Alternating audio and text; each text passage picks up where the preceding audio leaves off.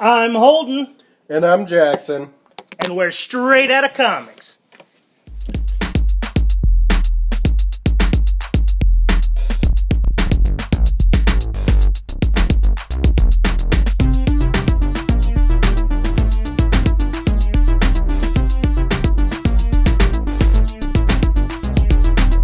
Straight out of comics, straight to the point, Jackson. Okay. First off, news. Oh, news? News. We got our first look at Black Panther. Kind of. Really? Okay. It's on the set of Civil War. They're filming it now in Berlin, Germany. We didn't get an official look, but we do have there's on-set photos that leaked of Black Panther's costume. It's not actually Chadwick Boseman, it's a stuntman, but you know, we actually do get to look at his suit, Captain America's suit, and Winter Soldier's suit, but it's not really a suit. It's just a guy in like a jacket and jeans and a backpack. But did you get a chance to look at these pictures? Yeah, I did. I did take a look at the Black Panther, and I mean, I thought it looked great. I thought it looked pretty cool. I mean, he had the little like teeth on his arms, and kind of had a motorcycle helmet head, and so yeah, I thought it was. I thought it looked pretty good myself. Yeah, I mean, it does look similar to the concept art that they showed. Yep. But I am just kind of a little, I mean, maybe a little worried just because it doesn't look great. And I mean, it might just be because it's a stuntman suit or whatever, and that it was created to be more built for like a harness or whatever. So that might be the reason it just doesn't look great to me personally. But I mean, whatever it'll probably end up looking a lot better than it does right here. Yeah, I think you can't always really trust the set photos on those sort of things. I mean, we've kind of seen that before, where we've seen outfits and they've kind of looked a little iffy in the set photos, but in the actual movie, you know, they're made to look cool. And especially like with the stunt thing, it looked like they were hooking them up to a harness. It looks like, you know, possibly even the motorcycle helmet type head may not be on him in the movie. He may have more of a cloth helmet, but he may just have the motorcycle helmet looking thing just for the actual stunt. So, and that may be taken out in post, or, you know, we really don't know what it's going to look like, except for we can see the accoutrements, and then it's sort of, you know, kind of going for the same thing as the concept art. So, so yeah, from there, I mean, it's pretty exciting. I'd like to see Black Panther. I got faith that I think it'll probably be pretty good. Yeah, I don't really mind whatever they do. I'm sure it'll be good, so. On to the next one, Jackson. Oh, the next one. The Flash. The TV show The Flash. Oh, yeah? The new one or the old one? The new one. Okay. Yes, the old one's coming back for a second season. Oh, no. No. It's got to be annoying with the new one out there. No, but the new one has cast Dr. Light. Oh, really? Yep. So they cast like a weird, like rapist-like guy? No, not the rapey one. Not the rapey one. What? It's the good guy one, the female Dr. Light, the female version. Well, that's not as interesting. Yes, I don't really want to see that one. I'm kind of glad they moved on. You don't want to see the rapist, Dr. Light? The Identity Crisis one, they bring in the Ralph Dibny and them, and well, they do Identity maybe Crisis. You just cut it out. You just have them rape like Irish or something. No, I don't want to see that. I don't want to see that. Snow. I don't want to see that. Okay. But they've cast the female version, the good guy version of Dr. Light. She'll be played by... wait, no, sorry. Sorry. She'll be... What? You just... I'm reading the article. I'm sorry. I don't prepare ahead for these things. Okay. Well, just make sure you let the audience know, because it almost sounded like you just had an Alzheimer's attack. I'm like, Yeah. Well, they don't care. Nobody's listening. The actress will be Kimio Hoshi. Hoshi? No. Because, there is no actress. Nobody's been announced yet. There hasn't been an actress. But the character's coming.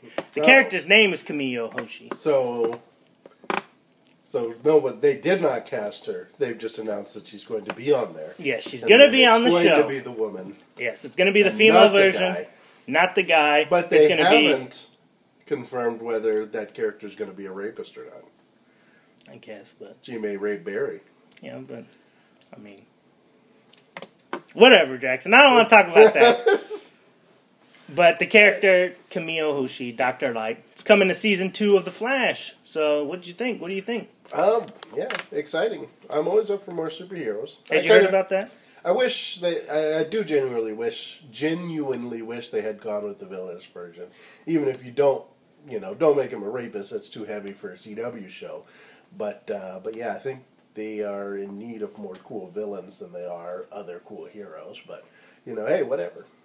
Whatever. What floats their boat? Whatever floats their boat. It's not like it's anything that makes me mad and I'm like, I don't want to watch this. Yeah, female Dr. Light, awesome. Is it awesome, Jackson? I think it's awesome. Dr. Light's got some pretty cool powers. Okay, well... Powers of light. And stuff. I mean, yeah, because can't they shoot beams of light or whatever? It's light powers. Whatever light powers means to whoever's writing it is pretty much the powers that they have.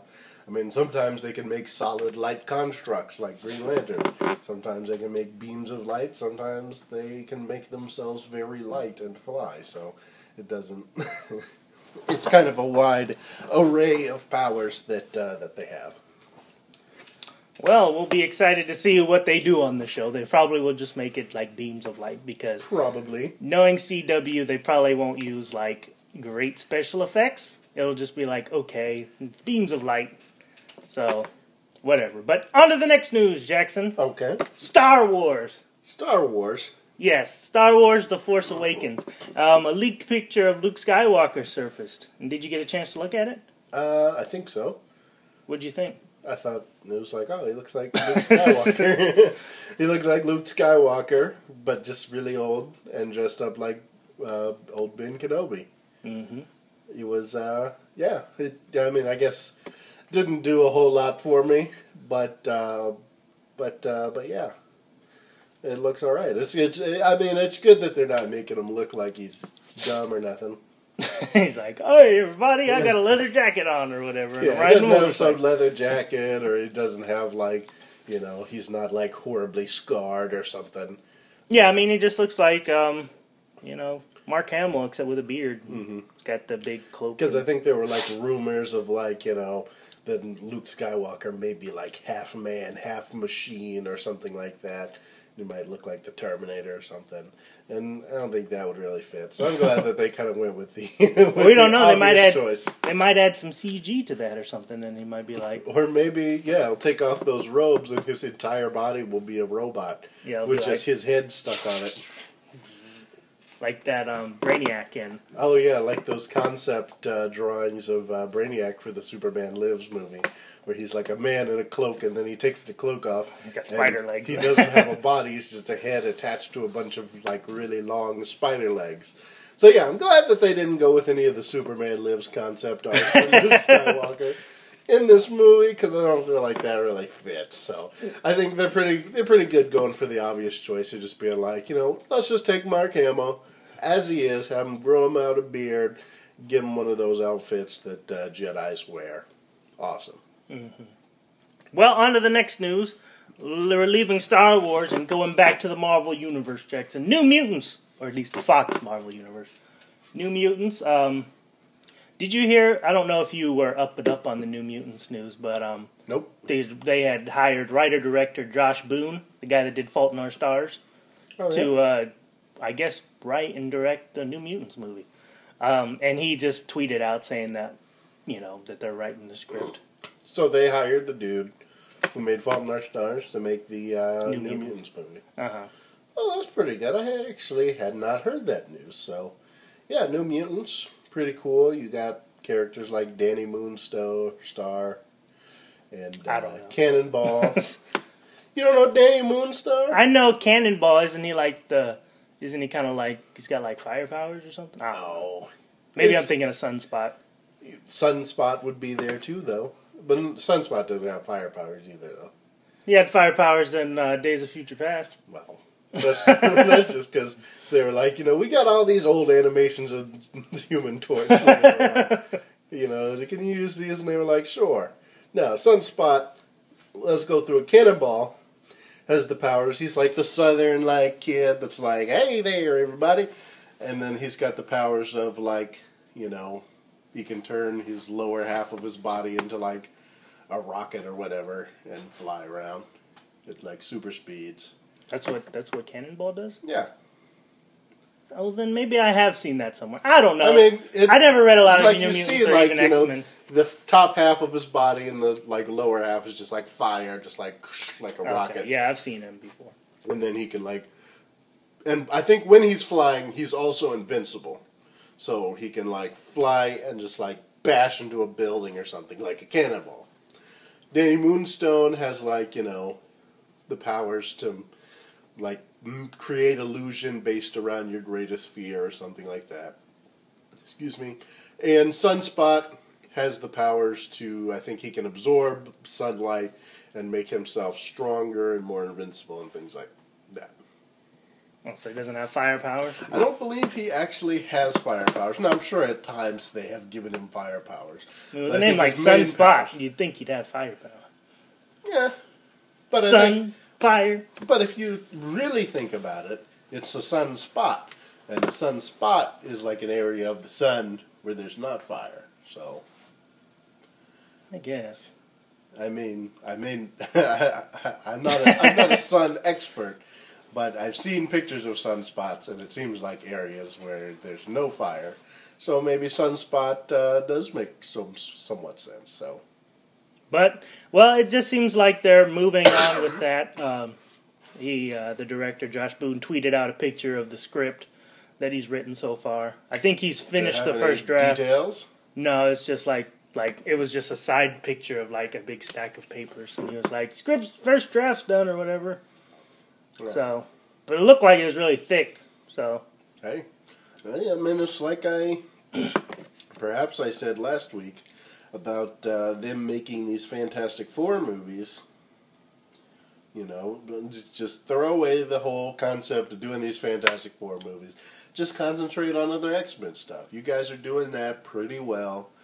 You know, just make us a New Mutants movie. Make us an X-Force movie. Make us an X-Factor movie.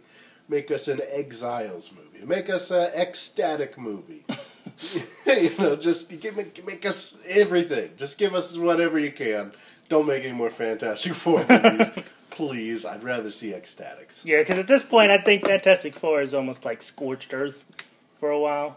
And I think even if like Marvel gets the rights back, it wouldn't even be like Spider-Man, where they could just like, well, we'll just reboot it. It would be like, we'd have to like slowly introduce these characters back into like the universe, into the world. So, but yep, that's moving on. So hopefully that won't suck like Fantastic Four. Hopefully not. On to the next news, Jackson. On to the next news. Next news is NBC, Jackson.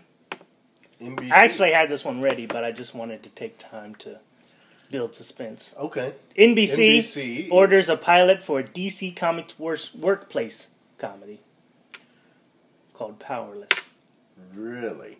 Mm-hmm. So it would probably be like The Office meets... I guess it would just be like The Office in the DC universe. Because I was going to say like Marvels or like, you know, Kingdom Come or something like that. But Kingdom Come eventually just reverts into the story about the superheroes. So it'd probably be more like Marvels, where it's just like a guy walking around and he's like, look at all these Marvels! Mm-hmm. Or whatever. Yeah, so that seems weird. It just seems like they want to make a show that's like The Office, but every once in a while they're like, you know, Superman is fighting Lex Luthor again right outside our building. Yeah, Batman's fighting Joker again. I wonder where they'll be. Like, will they be like in a city? Will they be like in Metropolis or Gotham or, you know, or will they just be like in New York or whatever? Yeah, I don't know where they would be. Because I would say probably Metropolis would be best. And then that way, you know, you could have all these earth-shattering fights outside. Like, you know, oh man, you know, we lost like 2/3 of our entire staff when Superman and Zod destroyed the entire city. So, well, I wonder what they'll do. And is it going to take place? I mean, that's another weird thing. Like, how many universes is DC going to have? It's like, is it going to take place in the DC cinematic universe? I doubt it. I think it'll probably be more like a traditional comic. CW universe? I think it'll probably be more in like a traditional comic universe, which I don't know. This might not even come to pass because I hope not. Remember they were talking about Jessica Jones having a show and stuff, and that never happened. I mean, it's happening, but it was supposed to be more like this with Jessica Jones, where it's going to be in the Marvel universe and you'd see Spider-Man and stuff. But I think that this probably won't happen because it'll be too weird and people will be too confused by it. But I do think that it would be interesting to see them in a more traditional comic universe, because then you could have episodes where they're like, you know, Superman's dead, and you could have like the whole Doomsday storyline happen and stuff, and like they're like everybody's mourning because Superman's died or something, or Batman's died or something like that. So it would be cool to see all that stuff happen, but you reckon there will be like superheroes in the show? Probably not. Like not at all. Like, you know, there may be like an episode where like they're like, hey, we got this guy coming over to report on our business or whatever. It's Clark Kent. I doubt it. I think they just the owner of our building is coming over and he's Bruce Wayne. I doubt it. They just mention it. They might mention that, oh, the owner of this building is Wayne Enterprises or whatever. We got this fancy test pilot coming over. We got this Amazonian princess coming over. We've got this demigod coming over, Shazam. You know, it's just like... yeah, this little boy, Billy Batson, just stopped by our place, or, you know... this Martian Manhunter. The King of Atlantis stopped by. Yeah. Who else? The Flash. This, you know, CSI guys stopping by. Yeah, asking us about a murder. Nah, I doubt it. I think it would just be a lot of mentioning characters and people and fights and everything like that. But like I said, I don't think it would be that great because it'd be like 22 episodes, and most of it would just be like... it'd be like all the worst parts of Smallville. It'd pretty much just be a show about like the worst parts of Smallville, but without the characters. Any of the cool stuff. Yeah. Just be all... well, because at least with Smallville, they had all that stuff, but he was still Clark Kent Superman and stuff, and it was like, okay, well, but at least it's still Clark Kent Superman. But like now you're just going to be like Joe Smith and, you know... Sarah Smith or whatever, you know, you're not going to be like, you know, they're not going to be like Bruce Wayne or Clark Kent. It's just going to be like nobodies that aren't even like real in the universe. Yeah. I mean, it'd be better if they could have thrown in something, like I said, like a Jessica Jones, where it's like she's an actual character in the Marvel universe and she gets to see all this stuff happen. But this is just sounds like it's going to be like The Office. DC has never had a comic book like that, so. Yeah. I mean, other than like Gotham Central, which the Gotham TV show is kind of like. I mean, really, they should just merge these two shows together and just make Gotham Central, because that was a good comic book. Yeah, that would have been better. And it would have been better than Gotham and this thing. Ugh. Yeah, because I remember listening to Fat Man on Batman, Kevin Smith's podcast, and he had Kyle Higgins on there. And he was talking about like his like top favorite like Batman stories or whatever, and he put Gotham Central on there, and he was talking about this storyline in there, and I was like, oh man, that sounds way better than like anything I've ever seen on Gotham.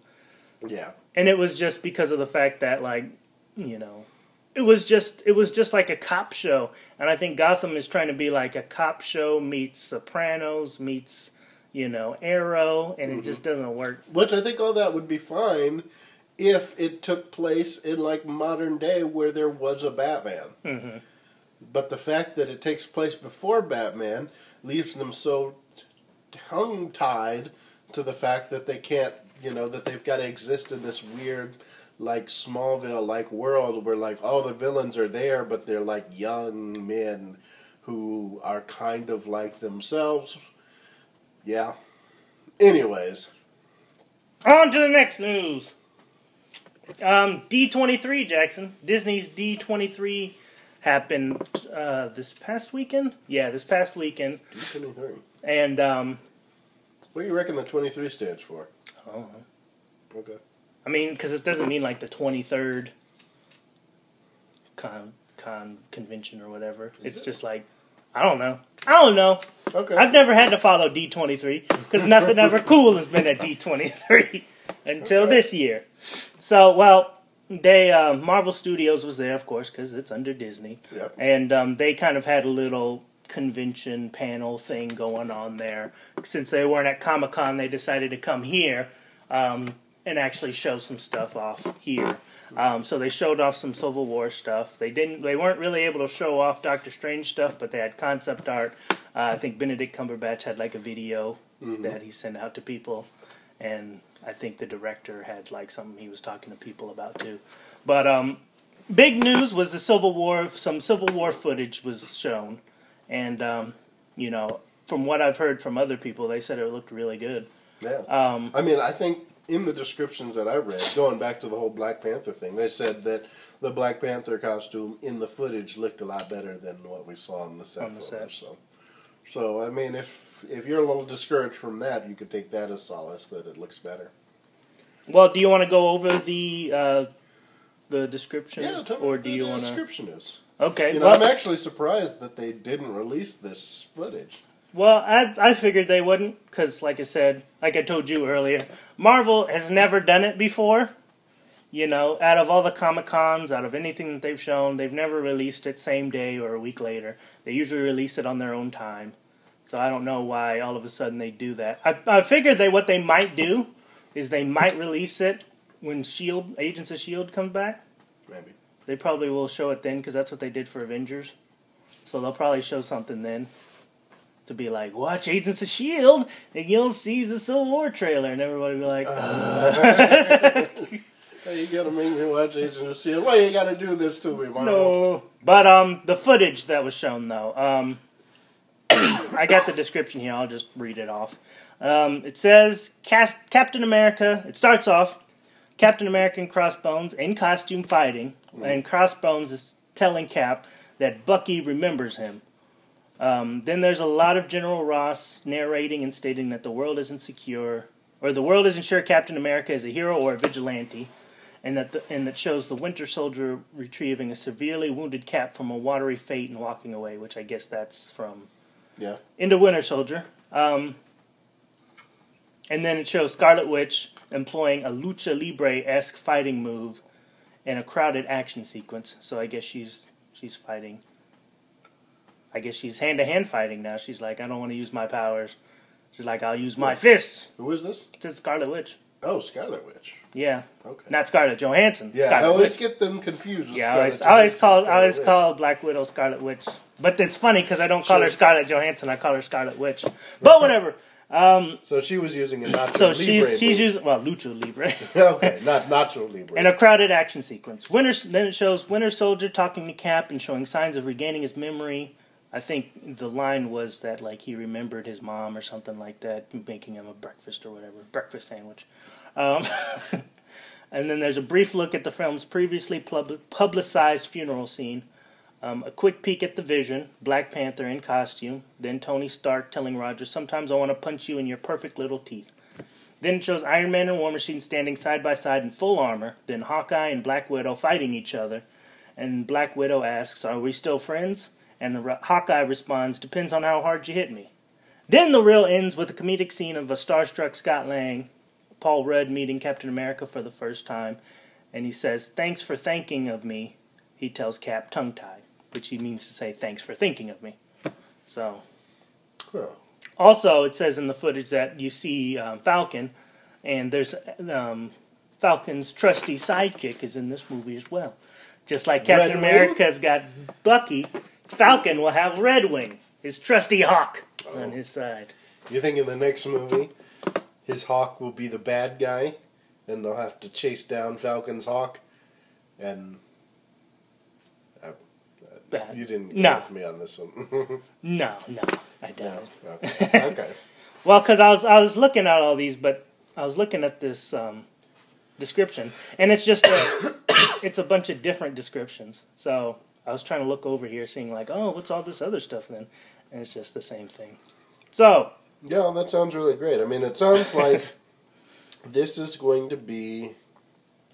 Sounds like this is going to be more of a sequel to Winter Soldier than Avengers, which is good because that's what it is. Mm-hmm. And yeah, I think it's going to be really good. I mean, I think it'll have a lot of elements within it. Like I think it will have a lot of elements from Age of Ultron, Winter Soldier, and maybe whatchamacallit, Incredible Hulk too with Thunderbolt Ross. So yeah, depending on what happens, it seems like the big main plot that kind of revolves around everybody is Winter Soldier. So with that, I think that'll kind of, like you said, that'll be a big major plot point in the movie. Okay. But yes, on to the next news. Jackson, did you have anything else to say? No, I thought, it looks awesome. Awesome, dude. On to the next news, Jackson. Back to Star Wars. At D23, they also announced the director of the Star Wars 9. You know who that is, Jackson? Director of Star Wars 9. No. Colin Trevorrow. Ooh, Colin Trevorrow. Who's Colin Trevorrow? He directed Jurassic World. Oh, really? Yeah. You knew that. So the guy that directed Jurassic World is going to direct the new Star Wars movie. Yep, the last one in there announced. So J.J. Abrams is the first one. Ryan Johnson, who made Loopers, the second one, and the third one is Colin Trevorrow. Yeah, and I think that they said that J.J. and Lawrence Kasdan wrote the first one. The second one, I think, is solely written by Ryan Johnson and directed by him, too. I think so. I'm not sure. Really? And then the third one's going to be written by Ryan Johnson, too, so. Okay. Colin Trevorrow. Which, I mean, what do you think? What do you think? You reckon it'll have dinosaurs in it? Maybe. some dinosaur-like characters. At this point, I like to think of it as like J.J. Abrams is doing kind of like a Star Trek with this first one. Ryan Johnson's will be like Looper. It's time travel. Where it's time travel. They go back in time and kill themselves with weird makeup and stuff. And then the third one, they'll find themselves on a dinosaur planet. Truly a Jurassic World. Yeah, so yeah, I like to think of it like that, but I'm sure they'll probably do it good instead of my ideas. Yeah, probably. They'll probably be more of an even story. Yeah, they'll probably, all the directors will probably mesh into like one pretty good. They're choosing guys who I think, they're doing a good job where they're like choosing directors who are like good directors, but don't have like a overbearing style. So I feel like, except for J.J. Abrams with the lens flares. But it seems like J.J. Abrams is willing to compromise on that. I haven't seen any lens flares in any of these trailers. Yeah, like I said, I think J.J.'s compromising on that because he loves Star Wars more. So than he did Star Trek. So he probably compromises on that a lot better. Like I said, he's going back to the roots of it all, using practical effects, shooting on film, and doing all this stuff. Shooting on location instead of like big green screens. So, it seems like they all three seem to be like big, huge fans of Star Wars. Well, who isn't? Yeah, I mean, who isn't you? But, I mean, you're not a big, huge fan. I'm not a big, huge fan. I appreciate them, and I really enjoy them all. I'll see all of them. If they hired me to direct Star Wars, I would become a huge fan. I would be a huge fan. But, yeah, I mean, like I said, I appreciate them. I think they're all fun. I even enjoy the prequels. Oh. I do. Oh. I like I said, I grew up on those prequels, so it's like, those are my movies. A lot of, like, older people. Hey, they're just old people. They need to move on to the future, man. The future. Yeah, the future of those terrible prequels with all those racist stereotypes in it and packed CGI. Oh, I thought that's Transformers. That's not Star Wars. That's both of them, right? Don't you remember Jar Jar Binks? He wasn't racist. Yes, he was. He was just stupid. Yeah. Well, which race do you think they were trying to say was stupid with Jar Jar Binks? Jamaicans. They were? Yep. Look it up, mate. Did you hear about that? That Michael Jackson really wanted to be Jar Jar Binks? Oh, yeah, I heard that story the other day. That's weird. And would that have been better? Because he said he wanted to do practical, like he was going to be in makeup and stuff. You know what? I wish I had seen that instead of what they gave me. I don't think it could have been much worse. even, if it was Michael Jackson, at least you'd be like, you know what, it was Michael Jackson. Yeah, you could have been like, well, yeah, I love him. It's, King of Pop, Michael Jackson. Yeah, and he probably could have done a song for Star Wars. That probably would have been like pretty Star good. Wars. Misa! Jaja Binks! Ow! Do you remember the time when we watched Star Wars? But yeah, I thought that was interesting. But what were you talking about? Colin Trevorrow. Colin Trevorrow. He's directing episode 9. I enjoyed Jurassic World. I thought it was fun. It had its flaws, but it was still overall a fun movie. I think that within this world that they're doing with Star Wars, they'll be able to come in and do a really good fun movie. Mm-hmm. So we'll see about that, Jackson. Yeah, clearly the guy can be successful. Yeah, he made the third highest grossing movie of all time now? Yeah, I think it's third, and it was the biggest opening of all time. Of all time. It beat out Avengers, So, yeah. You throw the director of Jurassic World up there, and people will probably be like, ooh, I really like Jurassic World. Yeah, but then they'll be like, but it's also Star Wars 9. So it's like, you don't really have to throw his name up there. I already went to see Star Wars 7. I saw Star Wars 7. I see Star Wars 9. Well, I don't know who's directing it. Oh, it's the guy that did what you will call it. Yeah, I don't think they're going off of name recognition for these to where they'll be like, from the man who brought you Looper. Comes Star Wars. Star Wars. Yeah, I doubt that. But I think they're going off like Star Wars probably is a big enough draw. Yeah, Star Wars. I don't know if anybody original cast members. Yeah, I don't know if anybody's famous enough to be like so and so in Star Wars. No. To where it's like it's a bigger deal that Denzel Washington is in Star Wars or that Tom Cruise is in Star Wars. I don't know. I think if they have Denzel and Tom Cruise in there, they could market them. It would be a big deal, but it wouldn't be bigger than Star Wars. I think maybe not, but I think you would still throw their names up there. Yeah, you would throw their names. I mean, you'd still be like Tom Cruise, Denzel in Star Wars. I think I'd still put them in. I'd still say that they're in Star Wars. Because people go see Denzel movies because Denzel's in it. People go see Tom Cruise movies because Tom Cruise is in it. Yeah. So I mean, it's not like people are like, oh, I like Star Wars, but I'm not really gonna go see Star Wars. And then they're like, but Denzel's in Star Wars, and they'll be like, well, Denzel's in Star Wars, so I gotta go see this movie because Denzel's in it. But I digress. On to the next news, Jackson. D23 news once again. Doctor Strange. Oh yeah. Like I said, they talked about Doctor Strange. They didn't really have anything to show. They haven't started shooting yet. Said they started shooting in like November, I think. So they don't really have anything, but they had heaps of concept art and all that other stuff, and Benedict Cumberbatch's stupid thing. But but yeah, did you read anything about what they were talking about there? Not at all. Not at all. Not at all. Not at all. Not at all. Not at all. Not at all. Well, with Benedict Cumberbatch's little video, like I said, he had something there where he's just kind of like, "Hi fans, what's up? I'm Benedict Cumberbatch, but you know that." Ha ha ha. He was talking about like the character of Doctor Strange, and I guess his how he described Stephen Strange was very much so like Iron Man. He says that. Says here in the video that he promised that the character will get girls, cars, explosions, and astral projections into multiple universes. The usual fare. Really? So it seems like Doctor Strange will be full of like, getting girls, getting cars, explosions, and astral projections. Really? Yeah, I mean, like I said, Stephen Strange, before he becomes Doctor Strange, is very much like a Tony Stark. He's like a very cocky, arrogant, neurosurgeon or whatever, surgeon. He's like a really famous doctor. He's like Dr. Oz. Well, yeah, Dr. Oz.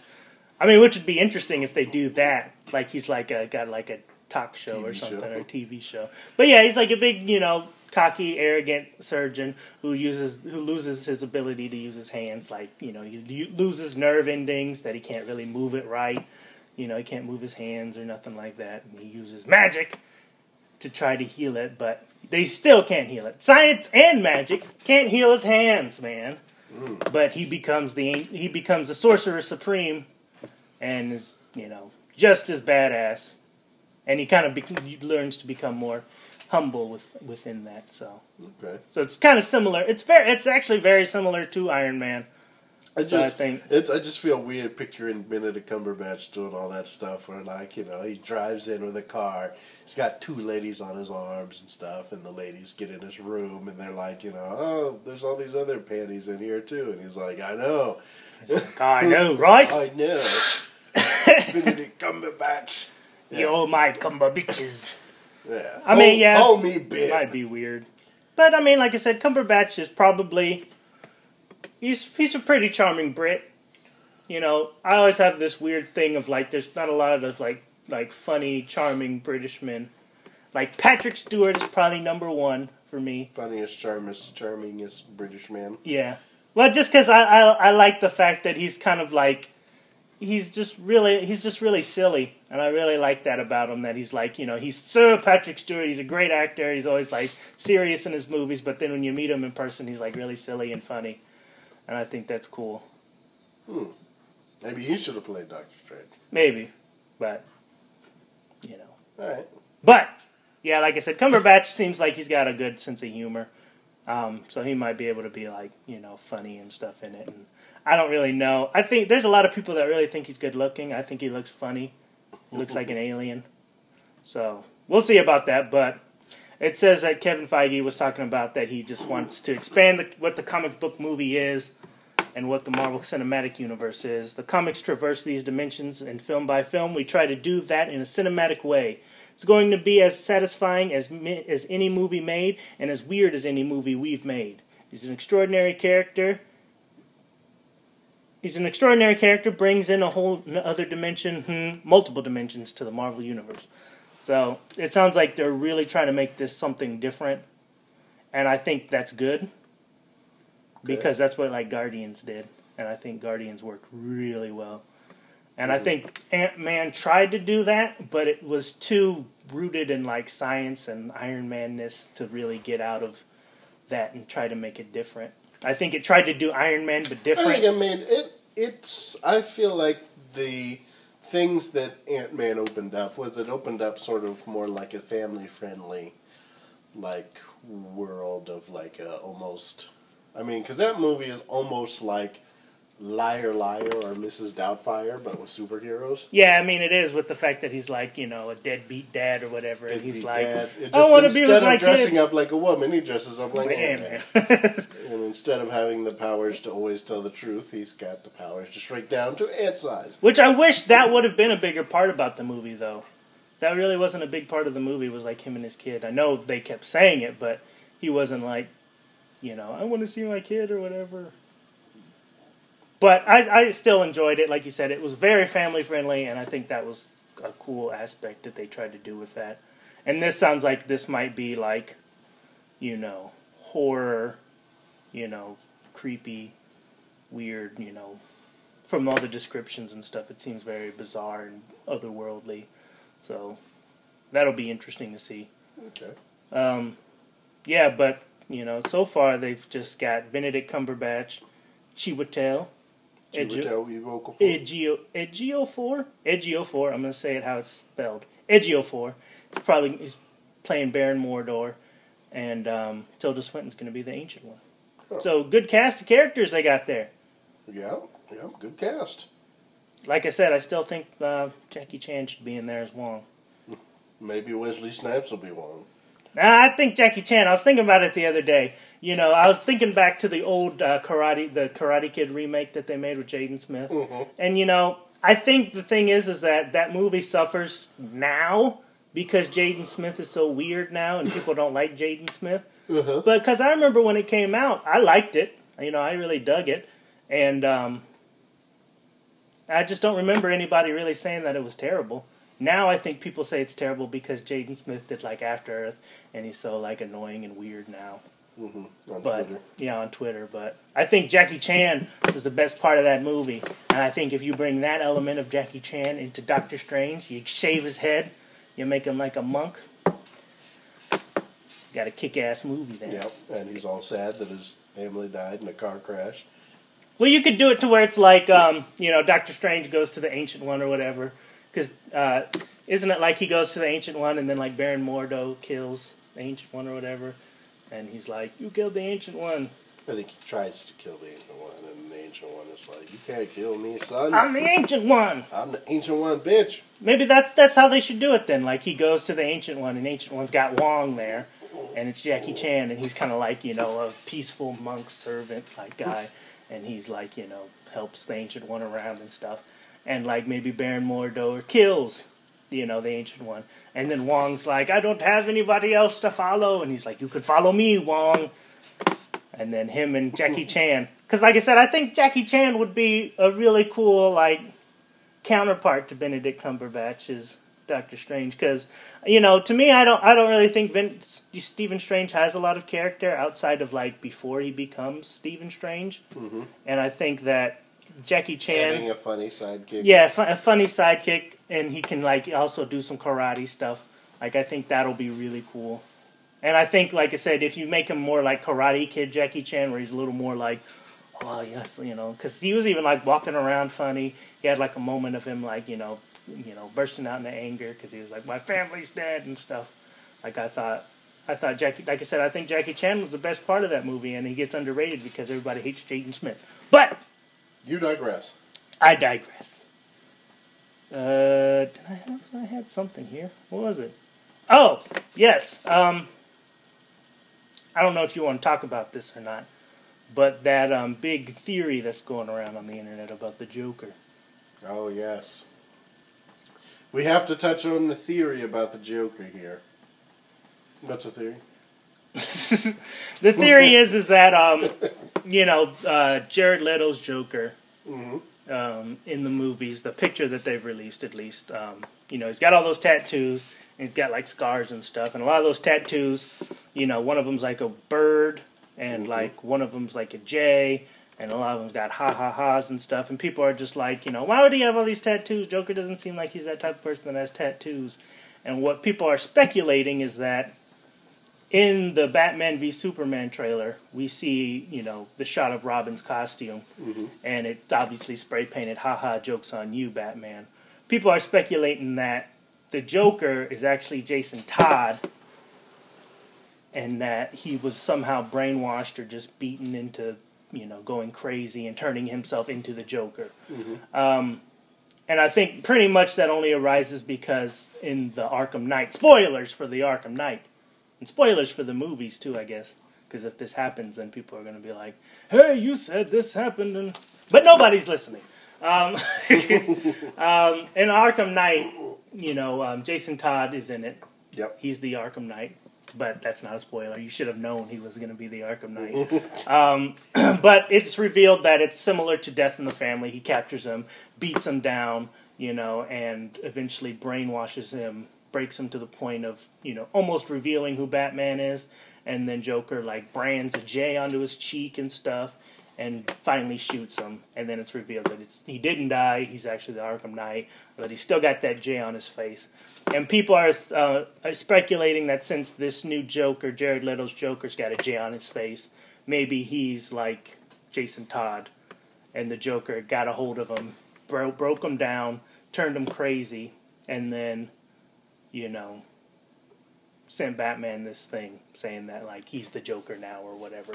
So people are speculating that now that Jared Leto's Joker is Jared Leto's Joker is Jason Todd, and also new things have arisen where if you look at the Batman v Superman picture of the Robin suit, there's 2 bullet holes like on the shoulder and on the other shoulder, on both shoulders, and then if you look at the Joker's, the picture of the Jared Leto's Joker, there's 2 little scars on both of his shoulders too, matching up where the Robin suit is. Yeah. I mean, you know, honestly, I think this makes a lot of sense. I mean, for one, we all don't like the way the Joker looks. Like I said, I think that's what it is that people hate it so much that they're just like, well, maybe he's just Jason Todd and he's not really the Joker. We got to figure out ways he's not the Joker. Because it makes a lot of sense. I mean, a lot of people have said that the tattoos make him look like somebody who's like a fan of the Joker would have. 2, he's got a J on his face. Maybe that J is for Jason, not Joker. He's also got a Robin tattoo. The bullets match up perfectly. And then also, the one thing that I thought would be, kind of...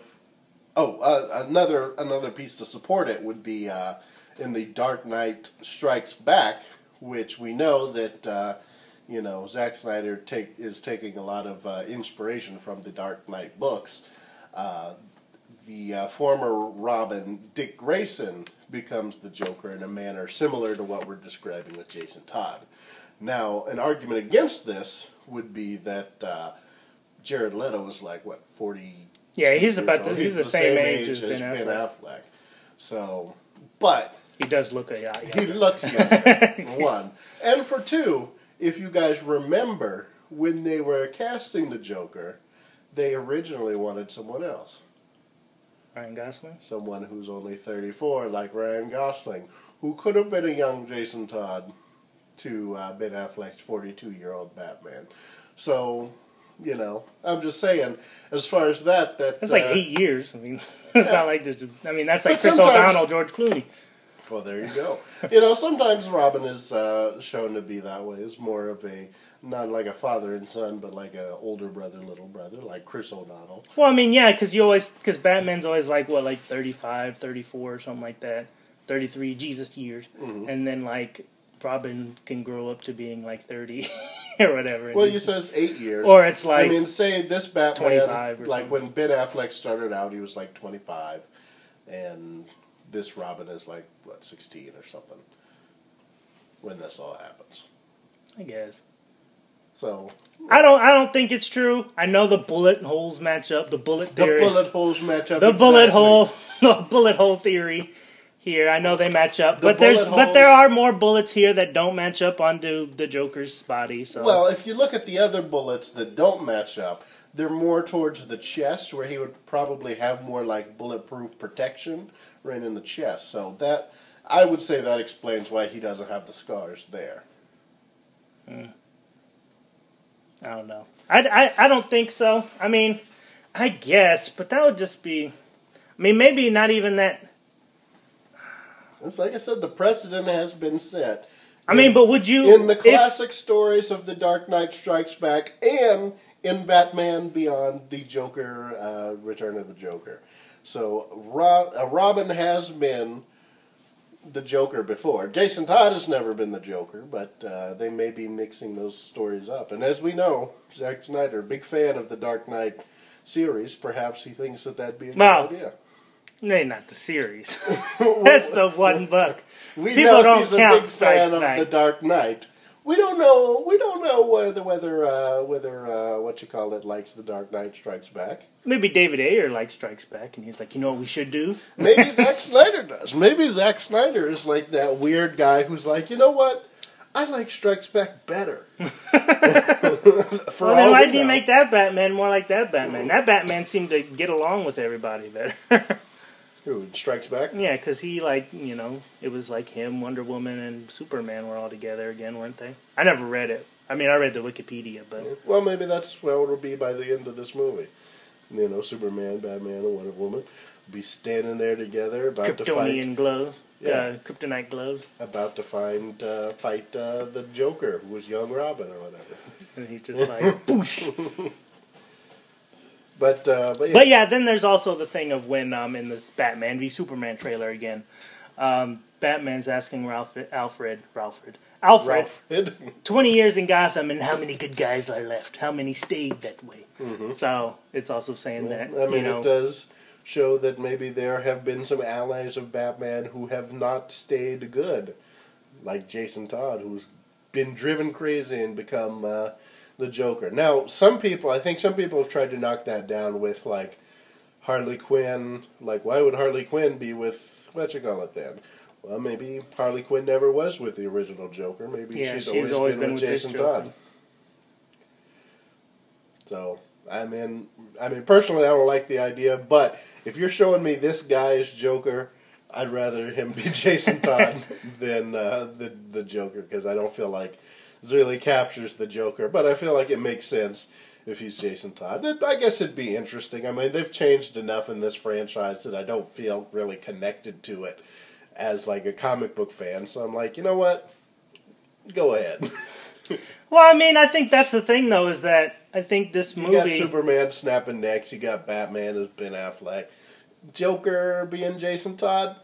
You know what? Go with it. Yeah, take a I mean, crack that's the at point. That's the thing, though, is that these movies are very much like you have to look at them and be like, okay, well, this Aquaman isn't Drogo. This isn't the DC cinematic universe that I want.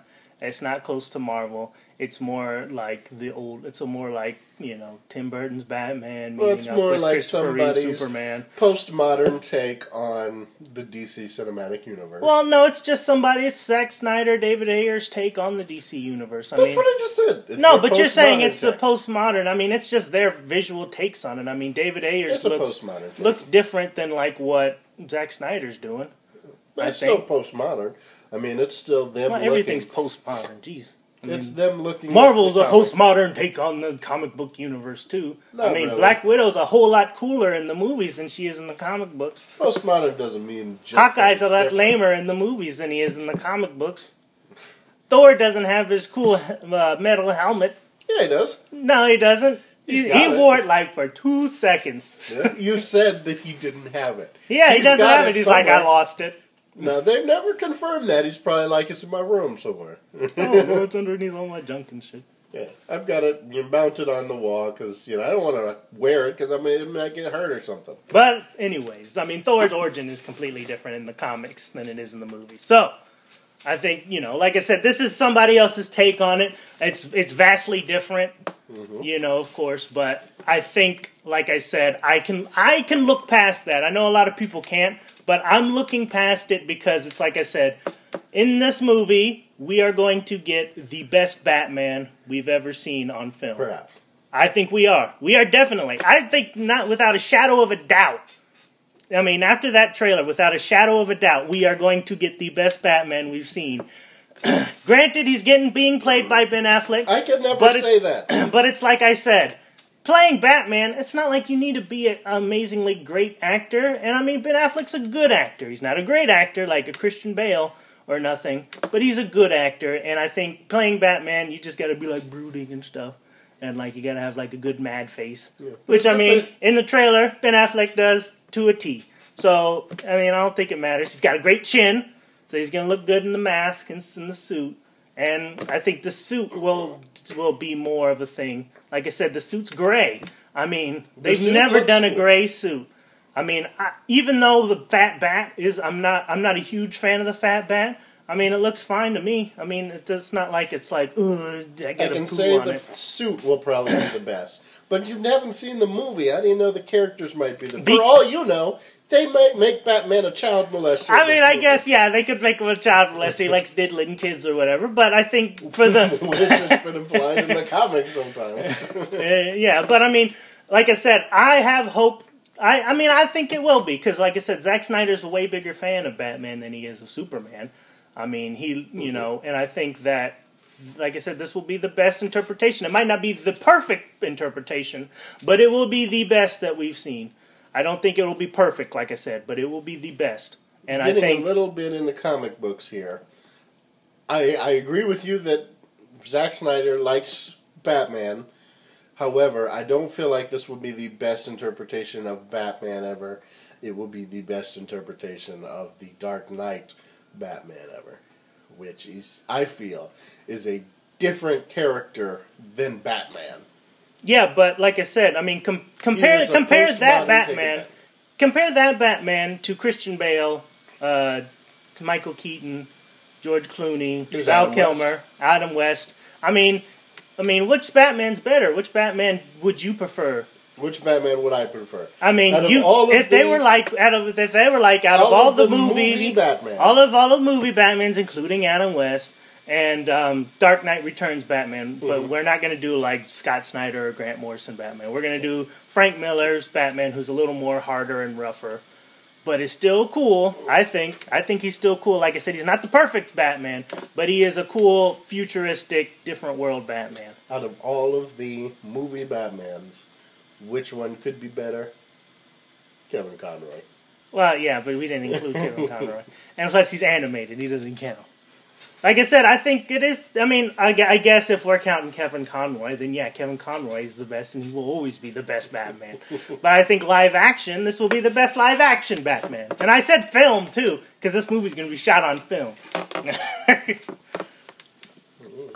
Alright. I'm just saying, it's possible there might not be.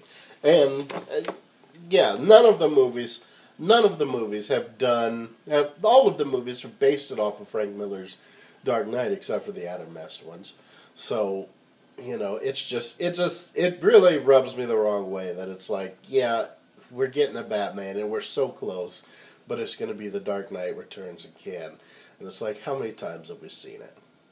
I mean, the Dark Knight Rises was an adaptation of the Dark Knight Returns, and it blew. You know, I mean, all of the Batmans have had elements of the Dark Knight Returns, so why do we need to see it again? So that really grinds my gears, and it makes me really depressed. What other ones have had Dark Knight Returns? All of them have. Where? The Keaton ones. Where was Dark Knight Returns in that? There's that movie was terrible. In the Keaton ones? Yeah. Well, I actually personally don't like the Tim Burton Michael Keaton Batman movie. I don't like that one, but I don't see how that was Dark Knight Returns. It's got a lot of inspiration. I mean, it's dark. I mean, before the I don't even think it's not even the 1989 Batmans. All we had was like the Adam West Batman and the Dark Knight Returns. So, I mean, which one is that closer to?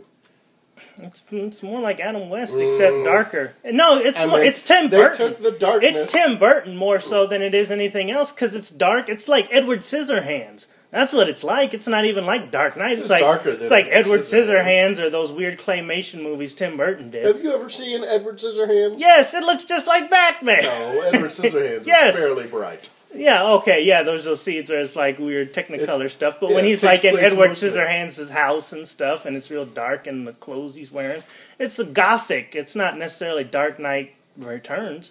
I mean, it's like I said, it's dark, but that's Tim Burton. I mean, Tim Burton looks at this character. He probably looked at Dark Knight Returns and probably was like, oh, this character is really dark and stuff, and I can work with that because I like gothic horror-like stuff too. Yeah. He created this really weird world with it, but it's like I said, it seems very original. It doesn't seem like it's a take. Because, I mean, he's got Batman throwing people down buildings and stuff and throwing bombs in people's pants. I mean, that's stuff Batman doesn't do. It's not a take. I mean, on and the Dark Knight Joker. Returns, I mean, the Joker. but it's somebody more inspired different. from the Dark Knight Returns than anything else. Yes, it is mostly a Tim Burton-like movie, but it's just like each movie we've kept getting closer to a true interpretation of the Dark Knight Returns, which we're hitting it right on. We're hitting the target right on, but I feel like it's on the wrong tree. It's on the Dark Knight Returns tree and not the Batman tree. I don't see any of the movies being like the Dark Knight Returns. You say every single movie's been like the Dark Knight Returns. The Schumacher ones are like Adam West movies. They're just dark. I mean, they're the mixture between Tim Burton and Adam West. The 1989 Batman movies, Tim Burton took the darkness from the Dark Knight Returns, mixed it with his own style, made this movie. And then the subsequent movies were based off of that first movie. So they all had that same sort of inspiration from the Dark Knight Returns. I don't think Tim Burton looked at Dark Knight Returns as inspiration. Look at even the Nolan movies. It's got the first one has the inspiration from Year One. But that's not Dark Knight. Second one was called The Dark Knight. Yes, but it was based on The Killing Joke, which wasn't even written by Frank Miller. But it was inspired by The Dark Knight. Yeah, but it's because of the whole thing that they called I'm sure the that Dark Knight. No, it's the whole thing was of that The Dark Knight Rises, which was a actual adaptation of parts of The Dark Knight Returns. Yeah, that one I will give you, but I don't think any of the other ones I think the other ones were inspired by it. That third one was an adaptation of it. I don't think so. I think, because his name's The Dark Knight, but that doesn't mean anything. I mean, that's like saying Man of Steel is like that one Brian Azzarello story. It's inspired from the story, from the tone of The Dark Knight Returns. Well, yeah, because the comics have that tone. You read Scott Snyder's Batman, and it's got that same Dark Knight tone to it, too. It's dark and, like, depressing at times, and, like, there's murders and gangs and stuff, just like it is now. So, I mean, you read Grant Morrison's, who's your favorite Batman, and it's got that same tone, too. It's dark and scary and stuff. He's got weird pig man cutting people up.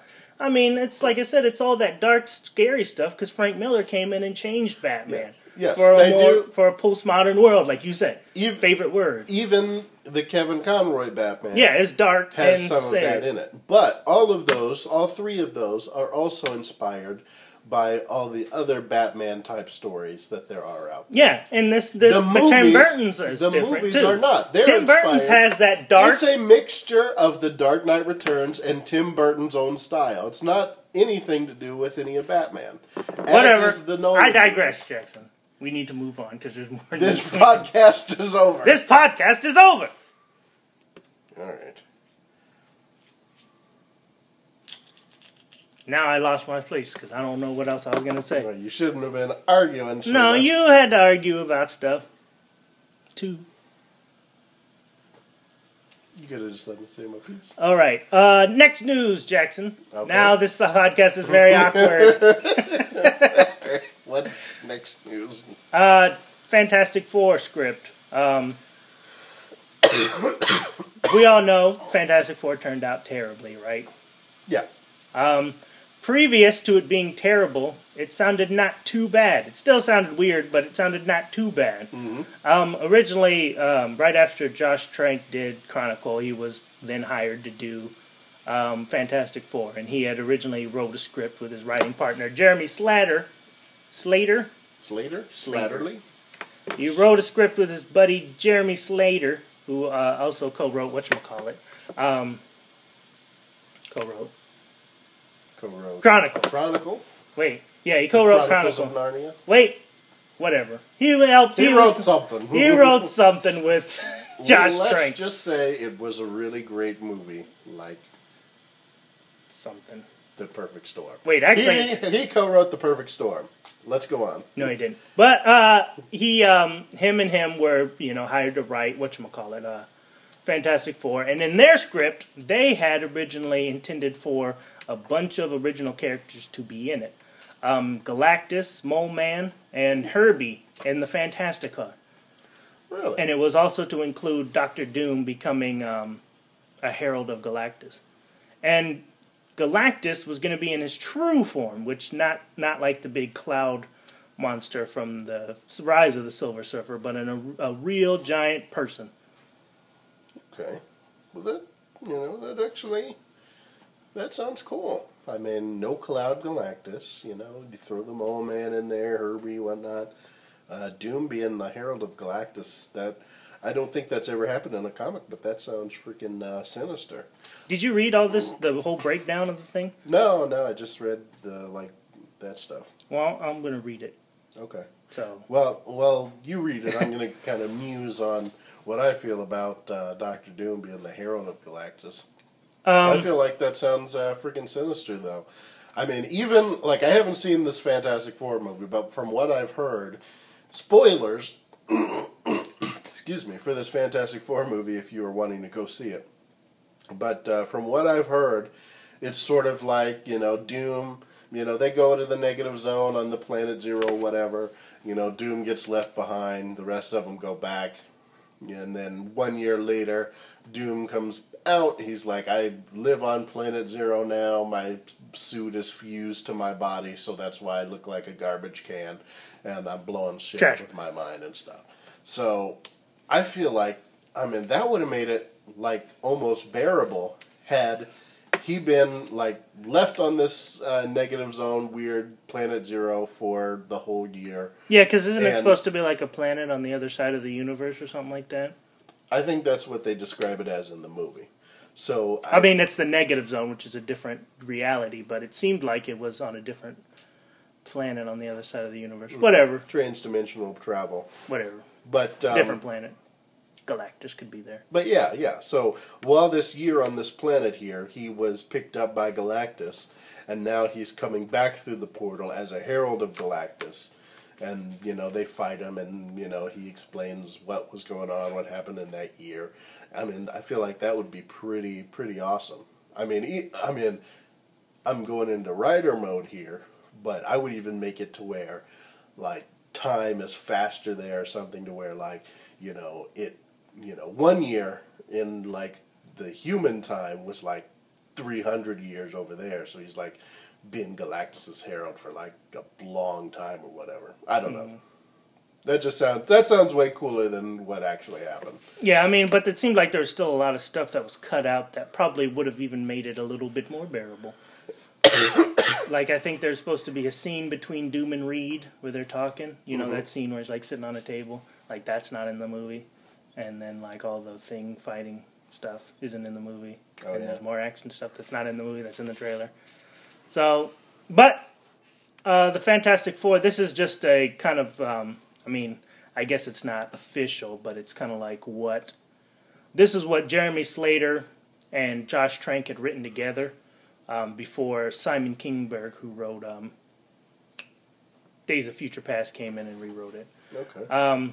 So it says here, it's described as in the final film, Reed goes to the Baxter Building as part of a science scholarship. There he meets Sue and Victor Von Doom.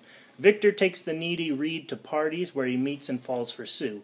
But Victor's not actually picking up girls at these shindigs. He is secretly feeding Reed's research to spies from his homeland of Latveria. In the script, the quantum gate is very much that, a ripid space through which a module is passed on a big hydraulic arm. What they find is not the empty, broken landscape of the film, but rather an alien city. The city is full of skeletons, non-human things that have been killed in some cataclysm. As the team explores the ruins, they come upon an amphitheater full of corpses and something else, something huge, and something wearing battle armor with two blades coming out of either side of its helmet. The huge thing, Galactus, for those not in the know, chases the three explorers. He shoots dark matter out of his hands, enveloping and seemingly killing Victor. Reed and Ben make it to the module, but it's not working on the other side of the portal. Sue is working feverishly to fix the circuitry that won't allow the module to return home. Galactus nears as Sue finally fixes the machine and blasts the module with dark matter, but the dark matter hits the quantum gate and there's a reaction, and the entire team, the two in the module and the two in the lab, are pelted with some kind of cosmic madness. The script jumps ahead 4 years instead of 1. Jumps 4 years. Johnny Storm is a reality show star, although his show is dipping in the ratings. Sue is still at the Baxter Building, and she's using her invisibility powers to look inside her patients suffering from serious cancers. Dr. Elder, Mole Man, wants her to come work on the Maloid program, but Sue won't. She thinks it'll be weaponized. As all of this is happening, we cut to Latveria. Using the information Victor fed them, the Latverian government has created their own quantum gate. They send a team through the module, return splattered in blood, containing only one occupant, a Victor Von Doom now entirely made of dark matter. He quickly dispatches everyone around him using shape-changing abilities and shooting electrified razor wire from his hands. Within minutes, he has slaughtered Latveria's ruling elite and taken over the country. At the same time, thugs called shock troopers in the script assault the Baxter Building. In the chaos that ensues, Dr. Elder gets Maloid juice on him and transformed into Mole Man, while shock troopers inject a Maloid with dark matter. Maloids are those like things, like his monsters. Yeah, mole monsters. Moloids. Moloids? Whatever. Yeah, Moloids. Mole Man. The Mole Man's Mole Man. Sue and Johnny stop the shock troopers, but when Reed shows up, too late to warn them. Sue and Johnny... I can't read. Sue and Johnny stop the shock troopers when Reed shows up, too late to warn them. But not too late to see the injected Moloid, now giant, burst out of the ground. Similar to the first issue of Fantastic Four. Ben, who happens to be nearby looking at puppies in a pet shop window, hears the commotion and runs over. The team engage the giant Moloid, as seen on the cover of the Fantastic Four #1, in a fight that is both exciting and humorous. The rest of the script has the team coming together to go to Latveria, now the center of an international incident, because Victor has built a giant dark energy cannon. He intends to use it to destroy Galactus. It seems that Victor's only chance at survival in the negative zone was to act as Galactus' herald and help him find a new world to eat, Earth. But Von Doom intends to destroy the Destroyer before that can happen. The final battle is in Latveria, but it is revealed that the shape-shifting Doom there is just some kind of Doom bot.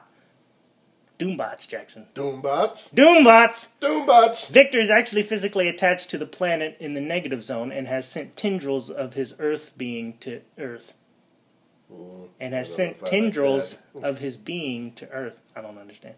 The film ends with him trapped in the negative zone, the Fan Four telling the government Galactus is coming, and the retooling of the Baxter Building as their home base, and a school for smart kids who can help defeat the coming menace of Galactus. It's not perfect, but I'd rather see that movie. That movie sounds freaking wicked. Yeah. I mean, there's a lot of elements in there that sound interesting, and I'm sure, probably if they, because, I mean, Galactus is in it, but he's not the main bad guy. Dr. Doom is. Mm-hmm. And probably if they cut out the Moleman, but they had that big fight. I think where they're going wrong here in this script is they need to cut out Dr. Doom as the main villain. I think you should see Dr. Doom come through there. Maybe he meets with them and lets them know about Galactus. Maybe he even succeeds in escaping. He escapes back to Earth. Back to Earth, and he's like, I'm free from Galactus. I spent time as his herald, and he's going to be coming for us at some point. And he takes over Latveria. The end of his story in this movie is he takes care of Latveria. The Fantastic Four are fighting Moleman, and you save Doom as a villain for later on. Yeah. And or even you could Moleman is the villain in this movie. Yeah, you might even be able to say that Doom might even help him or whatever. I don't know. Yeah. I think I'd make Doom maybe the villain in the second movie, and then finally have Galactus in the third movie, and have Doom help them. Yeah, and maybe a post-credit scene in the second Fantastic Four would have been Galactus gets Silver Surfer or whatever. Mm-hmm. Yeah, but that sounds a little bit better. Sounds more entertaining. Although, I don't like their description of Galactus having battle blades out of the side of his helmet. Never thought of those as being battle blades. They look like if he stabbed you with them, they'd hurt. Yeah, but when have you seen that would be the stupidest looking thing ever if he's whoa, and hit you with the side of his helmet. Well, I think the thing is this They're is just accoutrements. This is probably just what it's described in the script. That whatever he wrote, that it's they're like battle blades sticking from the sides. I think they should be purely decorative. When you read a lot of people's scripts, you read I think James Cameron's script for Spider-Man, it's really very just weirdly described like that. It's not just and he's got these things sticking on the side of his head that look like L's or whatever. It's and he's got these sweet battle blades on the side of his head. It's just weirdly described because that's how they, write things and want to be able to describe it to people. I just imagine him being pushing a button on his forehead and two straight blades going like Will Smith's shoe in Wild Wild West. Like I said, I think they were just supposed to describe it more as big giant looking blade things. But hey, we'll never see that movie. Unfortunately not. We may never see another Fantastic Four movie. Yes, at least not for 7 years. But yeah. But you digress. But I digress and saddened that some form of a Fantastic Four, because like I said, this is more Fantastic Four than what we saw. Yeah. But it just still sounds really weird. It sounds too much. It sounds does sound too much. It seems like the beginning. I think they didn't need a rewrite, but they rewrote too much. Yeah, because that's what happened. Is this was before Simon Kinberg came in and really scaled it down to where it was, This is how about they get powers? It seemed they cut out half of his movie. No wonder Josh Trank was mad. It's geez, dude, you cut out half of my movie. Yeah. He was you know what? How about they get powers and then nothing else? But on Fat Man on Batman with Josh Trank, he did say that Jeremy Slatter was a big fan of Fantastic Four, and that he lived to do a Fantastic Four movie. And this does sound like a big fans, interpretation of a Fantastic Four movie. Because he's just like, let me throw in Mole Man and Doctor Doom and Galactus, you know. Mm-hmm. But, you know, I mean, I think it's charming in its own way. That I think, you know, I mean, to me, you know, you don't really have to see Galactus. I think he can just be something that we know is coming. Yeah, I mean, like you said, where he gets left behind, similar to how it is in the movie, I think. Yeah. And then he's just like, Galactus gave me these powers or whatever. Or, yeah. I've got more powers or whatever. Or whatever. Yeah. I mean, you could even just show just like the Silver Surfer. Like, if you had like this like cool scene where like Doom is trapped on that negative world planet and he turns around and like, you know, it's like like that scene in the first Avengers where Loki is on that rock or whatever and he turns around and Silver Surfer is there and he explains like who Galactus is. And you mean Dr. Doom? No, Silver Surfer is talking to Dr. Doom. You said Loki. Sorry, I mean, no. You said Avengers. Yeah, but I said it's like that scene in the first Avengers with Loki. Where he's on that rock and he's talking to Thanos. Well, what are you talking about, man? I'm trying to describe. You said it's like Avengers, that scene with Loki where he's talking on top of a rock. Which scene is that? Is he talking to Thanos? Is he talking to Thor? No, is he talking when he's to the talking Avengers? to the other. Yeah, the Thanos' dude. Yeah, when he's talking to Thanos. But he's just like, you better do what he say. Yeah, where he's like, you know, you better do what he say. When he the one with the staff in your hand and stuff. You know, if you had like a cool scene like that or something. Oh, where Dr. Doom's talking to Silver Surfer. Yeah, or like when Silver Surfer's like, you know, hey, we want you to do this for us. Well, what would be interesting is that you're going to come in on number 2 Herald or whatever. Well, that would be cool. If they did it kind of similar to the movie where Doom's gone and he's been gone for like 4 years and then he comes back, but he looks normal. Mm-hmm. Like he looks normal, but everybody else is like a rock, turns on fire, turns invisible, stretches, and they're like, "Why do you look normal?" And he's like, "I've got these powers," and he's just got powers now, but he looks normal and stuff. And he's like, "I've got these powers from Galactus, and he healed me. I was a metal trash bag looking monster, but now I'm, he healed me and turned me into like my normal self." Yeah. And then he just like builds like a cool suit of armor to harness his powers and to protect him from fighting people. Yeah, personally, I like the comic book Doom where he's a self-made man. But if you're going to do it, I mean, clearly they want Doom to have superpowers. So if they're going to make Doom have superpowers, then this is the coolest. Well, the problem is they won't choose what superpowers he has. He's always got like weird powers, like electric powers, and then like in this one, exploding powers. Then he's got head exploding powers and like telekinesis or whatever. But then like he won't use them. He'll that's because go hand-to-hand combat with them instead, or whatever.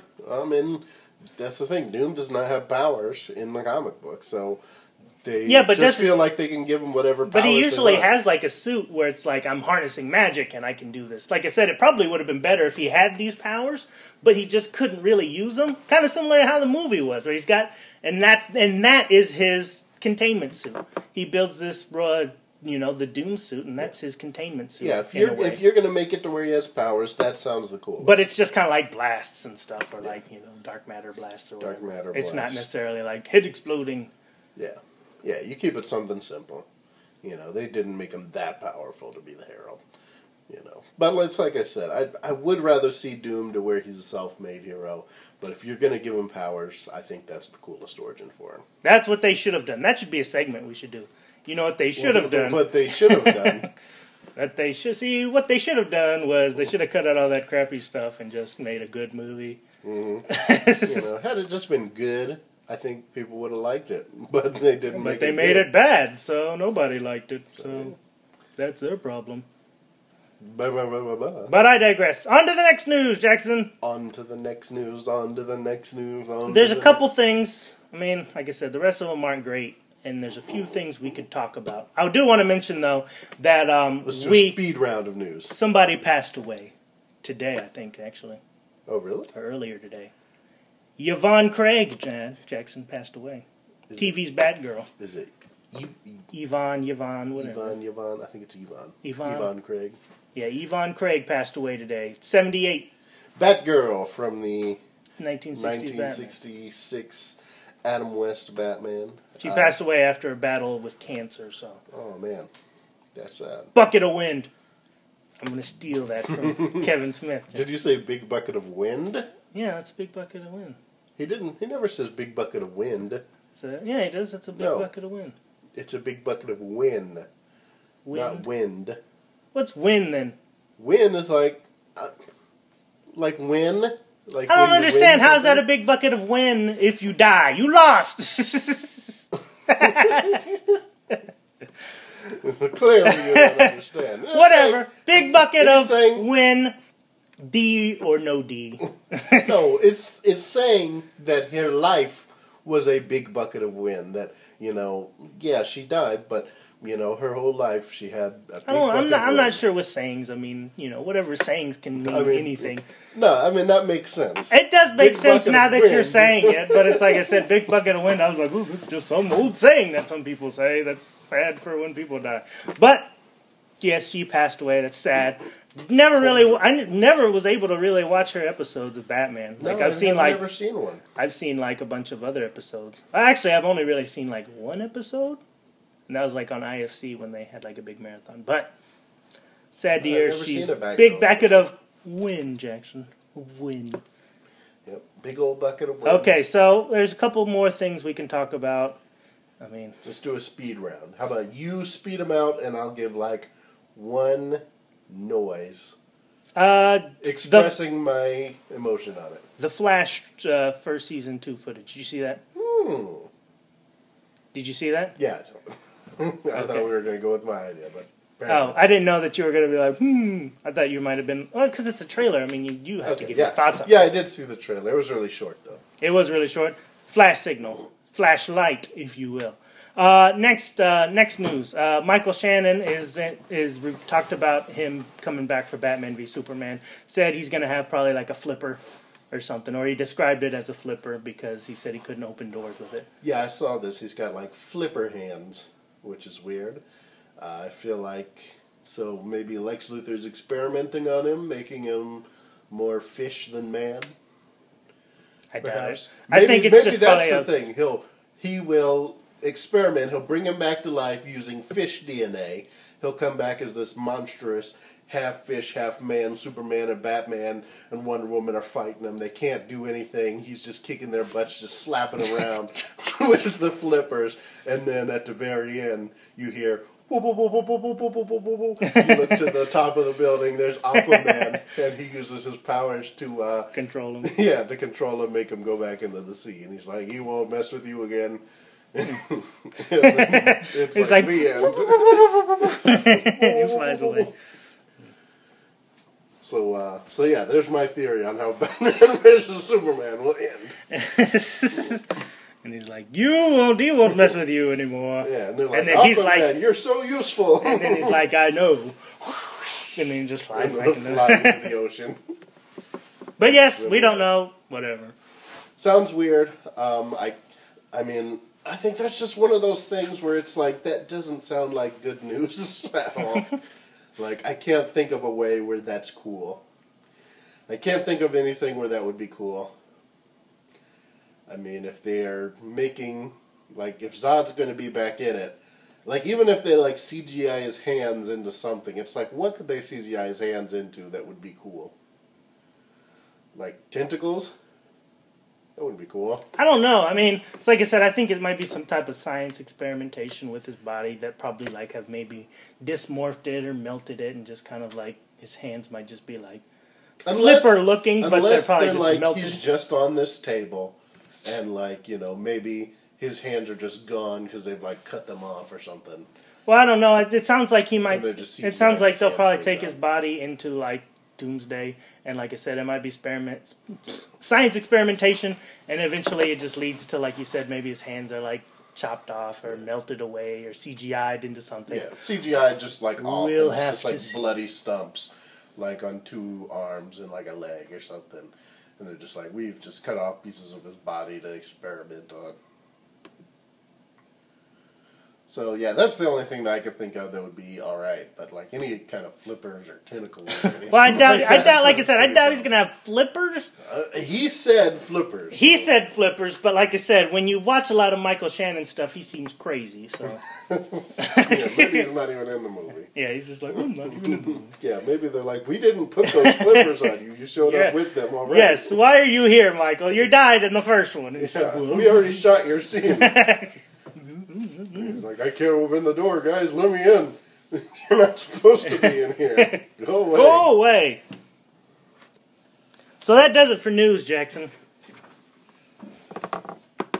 Okay. Did you have anything else you wanted to add? No, nothing after the whole. I thought you were looking up some more stuff. No, not at all. I was looking. You told me before we started that there were naked pictures of Gal Gadot, so I was looking for those, but I have not found them, so I've got nothing to report. They weren't naked. Like I said, she did like a promo for like Gucci or something like that, and they were like, "Look, she poses nude," and then you look at it, and it's just like her back. She's like topless, but you can't see anything. Okay. It's just her back. But So what is the next chamber of our thing after the news? spotlight, Jackson. I mean, geez, we've been doing it for the past like 4 weeks. You should know how it goes. But we need to explain to the audience, which is why I ask every time, because like Stan Lee said, every comic book is somebody's first comic book. So if somebody likes listening to this, they may be like, well, this is my first one. I don't know what the next chamber is. Somebody needs to explain it to me. Okay, spotlight. What's the spotlight for this week? Spotlight for this week, Jackson, is video games. Specifically, comic book video games. Really? Yes, really. Comic book video games. Yes, Jackson. And first off, I've got a list here. A list we both compiled. And I'm just going to kind of go through them, probably look at them, all of them, and, ask you what you think of them, ask you if you've played them, and then we'll go from there, okay? Okay. First off, MUA, Jackson. MUA. MUA. Marvel Ultimate Alliance. Marvel Ultimate Alliance. Yeah, I like that one. That was one I definitely played when I was a younger man. And it's just one as a nerd. I mean, it may not be, like, if you're judging these by, like, video game, like, things, then yeah. But as a nerd, a character where you can play as, like most characters in the Marvel Universe, it's pretty awesome. I mean, I'm a big fan of obscure superheroes, so a game where I can put together a team of Beta Ray Bill, Ben Reilly, War Machine, and like Ms. Marvel. I was like, it's just awesome. And on the PSP version, you got Captain Marvel, so I got to play as Janice Vell, which was even better. So I got to put together my dream team of all my favorite superheroes. So yeah, I mean, easy thumbs up for that game because I think it's pretty awesome. It was really great, and it had a great, interesting story too, because it was a story that encompassed a lot of the Marvel characters, a lot of the Marvel villains. The main villain of it all was Doctor Doom. Doctor Doom is probably one of the best Marvel villains out there, and I think what he was trying to do was just get a bunch of power. I think he, what does he do? He kills He kills like the power of Odin. Yeah, he gets the power of Odin. He doesn't kill him, does he? I don't know. He just steals his power. He steals the power of Odin, and he's got all this power. And as the characters in the story, you just go along trying to prevent him at every turn. He eventually gets the powers, and then at the end, you actually have to like go to other places in space and get more abilities to actually stop him. You actually get to collect the Ultimate Nullifier, which was always interesting. And the Imcran Crystal. And the Imcran Crystal from Galactus. Yeah. And also... the Muonic Inducer. The Muonic Inducer. Yeah, that's what it was. It wasn't the whatchamacallit. Ultimate Nullifier. No, it was the Muonic Inducer. I've never heard of the Muonic Inducer. Oh, that's what it was, Jackson. It sounds pretty hefty. But if you guys have never played this, I would definitely suggest to at least look up on YouTube the cutscenes from this, because the cutscenes were pretty badass. Even though it really had nothing to do with any of the characters you got to play with, they were just awesome, superhero, short scenes. spoilers, but like one of the scenes is Nightcrawler kicking ass. It's it's a cool scene, like the scene in the second X-Men movie where he's kicking ass. There's another scene where there's a guy who's just guarding the door for Asgard, and they just just in a few seconds of a scene, they turn him into a total badass. It's just got really good cut scenes. I think they're top notch. I think they're worth a shot at looking at. Mm-hmm. And there was also a sequel that isn't as great, but I still think is solid. It's Marvel Ultimate Alliance 2. It's kind of more based off of the Civil War storyline where it pits the superheroes against superheroes. And I think that one's a pretty good one. Check out E2. It's not, I don't think you should rush, but it's a good playthrough. Next game, Jackson. Okay. Well, maybe more next set of games. There's a lot of Spider-Man games. And I think we should probably at least just go through all of them, including the movie ones, the standalone Activision ones, and even some of the more recent ones. All right. So we got to start at the first Activision Spider-Man. Mm-hmm. Well, unless you want to start at the very first one on the Atari 2600. I haven't played that one, so let's not. So, okay, what was the first one? It was just called Spider-Man, wasn't it? Yep, just called Spider-Man. Yep. The first Activision Spider-Man game. What was that for? PlayStation 1? Yeah, it's PlayStation, Game Boy Color, Nintendo 64, Dreamcast, and Windows. Yeah, I love that game. Yeah, that was like one of the first ones I remember playing. I remember that's one of the first video games I ever played. Mm-hmm. Yeah, I just remember it was such a great experience. I loved to follow that story. It had Spider-Man. It had just a slew of ultimate costumes and cheat codes and just things like that just kept the game really fun.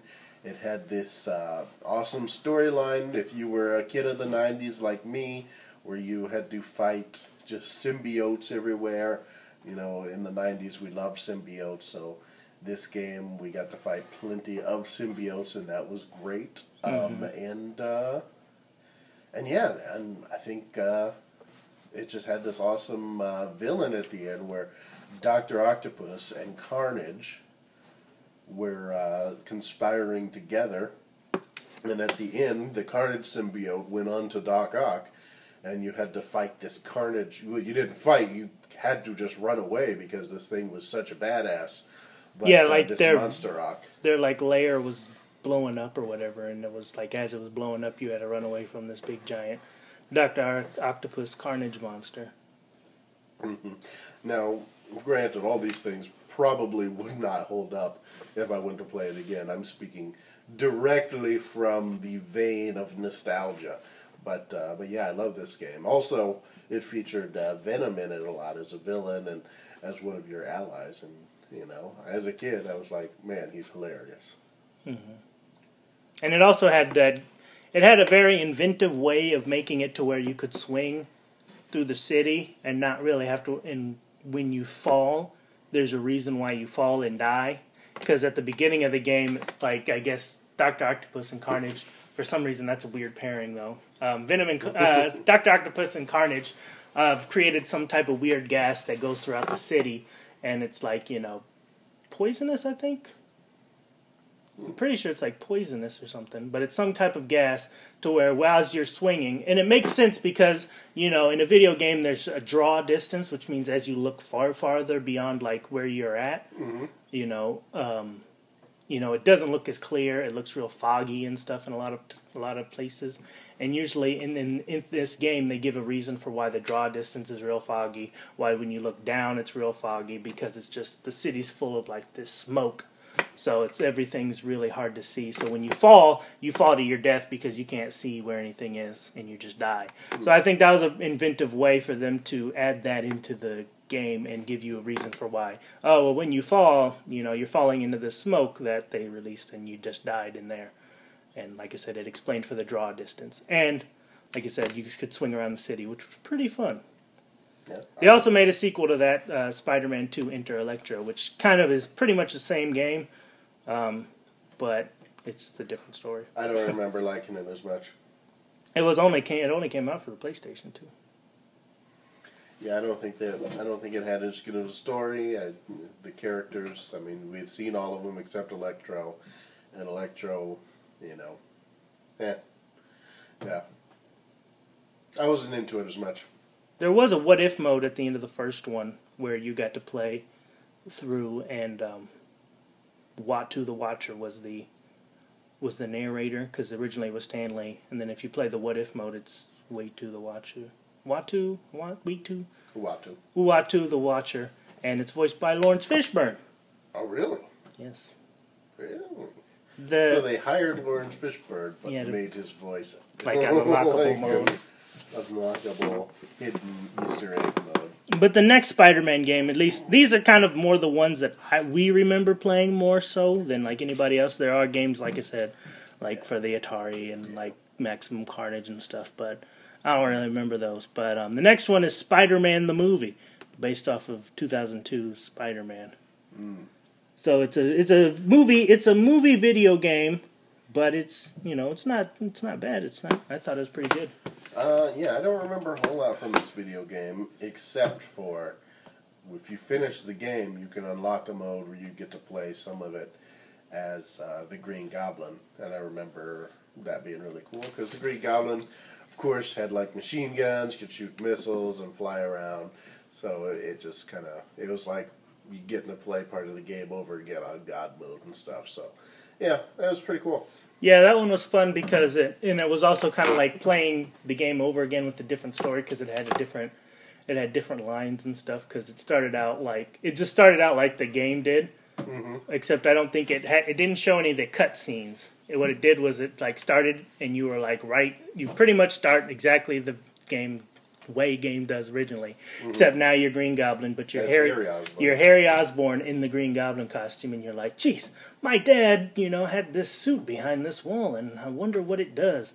And he's like in it, and then like he's in the glider, and he can fly around and fight people and stuff, and it plays just like the first playthrough does, except you're trying to figure out like your father and what the suit does and stuff, and the Green Goblin that you fight has different lines too, and I guess what it's supposed to be is like another guy who stole the Green Goblin suit too, and you're fighting that guy. Yeah.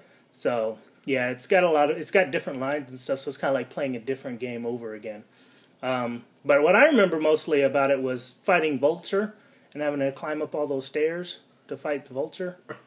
That's what I remember a lot from it. I remember walking upstairs. And I also remember that in the Xbox version, you got to fight Kraven, and in our PlayStation version, you didn't get to fight Kraven. Boo, thumbs down. I was kind of upset by that, but yeah. Whatever. Nostalgia trip. Yeah, I mean, it's like you said, it's a good nostalgia trip, because you probably are like, oh man, I remember this being so awesome. Now, probably to the best video game movie on this list. Best Spider-Man. Yeah, well, I don't know. We'll get to that. Right. Well, after we go through, we'll get to that. But Spider-Man 2, based off of the 2004 movie. Yeah, this one, like I said, this one was better because for one, it was open world. It was one of the first superhero movies to be open world, where you can just completely go through the whole city swinging through as Spider-Man, and it used a lot of the same plot and everything, just like the first one, I guess. So but like I said, it was open world, and I think that's one of the first times that the superhero video games started to use that. But what do you remember about it the most? I remember being able to swing around. It had different like missions that, you may be swinging around and you see something's happening down there. You see that, there's some like robots that are shooting up the place, or somebody's robbing something, and you can come down and beat them up real quick. Or, sometimes there's some people standing on top of a building, like about to commit suicide, and you can go save them or talk them down from it or whatever. And, but yeah, that was pretty cool. And also, I think one of my favorite moments, I think maybe in any video game, is in this game here, there's a part where you fight Mysterio. Mysterio's not in the movie, but he's in the movie video game. And you are at this shop, and you see Mysterio's robbing the place. And, you see it's like a little cutscene. You're about to fight Mysterio. You're like, you see his health bar, and it just starts going up, filling up with all of this health and stuff, and you're like, oh shit, I gotta fight this guy. He's gonna kick my ass. So you come in, you throw the first punch, and it knocks his health bar all the way down immediately. He falls over, one punch, and he's done. Because he's got no powers. Yeah, he's just a can't guy. Can't fight Spider-Man. So, yeah, it was pretty... I like that. It was a big surprising moment in a video game. I thought I was up for a big fight, and I wasn't. And that was more memorable than any big fight. So yeah, I like that game. I was into it. You were? Yeah. Are you sure? Yeah, I was into it. I was really into it. Yeah, that was a good one. I remember a lot of the stuff with, all of the Mysterio fights and having to swing to the Statue of Liberty and get there to fight Mysterio, and a lot of the boss battles were cool. So I remember fighting on the train because that was my favorite part of the movie, and that was cool getting to fight that. And it was a good game. Good game, but nobody had tried to commit suicide. It was just people that accidentally fell off of stuff. So accidentally fell off. I don't even think anybody fell. I just think it was people were hanging on the top of buildings. And they're like, "Oh, Spider-Man, help me!" They had tried to commit suicide. Changed Or their mind at the last minute. Or you'd swing up to somebody and they're like, "Hey, that guy's hanging from a building, stop him!" Or they'd be like, "That guy stole my purse." They'd be like, "There's some dudes shooting up the streets or whatever." You do that type of stuff. I mean, it was a good game. Yeah, I liked it. Next year, Ultimate Spider-Man came out. I like that game a lot, too. It's based off of the Ultimate Spider-Man universe that was created by Brian Michael Bendis. So it kind of follows that Ultimate Universe continuity. But what it does, though, in the game, in the comics, there's the Venom suit and everything. And what it does is it kind of takes that Venom suit storyline that was in the Ultimate Comics and just kind of expands on that. Yeah, in the Ultimate Comics, they had established, it was a sort of, I felt like a kind of a lackluster story where they introduced Venom and they kind of established that the Venom symbiote was built by Eddie Brock and Peter Parker's father as some sort of cancer suit. And I felt like it was a little underwhelming. I didn't think it made much sense that this cancer suit, this cancer symbiote or whatever, would turn into this monstrous Venom symbiote. But in the video game, they actually kind of retconned the storyline to make it more believable to where it was being developed as a, Ultimates style weapon, weapon type suit. So I felt like that made so much more sense. It kind of made that story better in hindsight. And the video game itself was very similar to Spider-Man 2. Had a lot of the same type mechanics, except it took place in this Ultimate Spider-Man world. And then it also had, I think once you beat the game, you could play as Venom, where you were just kind of in a Grand Theft Auto style, where you just kind of walked around, just murdering people until the police came. Then you killed a bunch of policemen until S.H.I.E.L.D. came, and then S.H.I.E.L.D. would defeat you, and you just kind of see how many points you could get, how many cars you could destroy, and people you could kill. Yeah, and it was S.H.I.E.L.D. killed you. Yeah, and it was you were constantly dying though, so you had to constantly absorb people and feed off of them and stuff, so that way you wouldn't, because your health would slowly go away, and then once you eventually absorb somebody, you'd get more health or whatever. Yeah.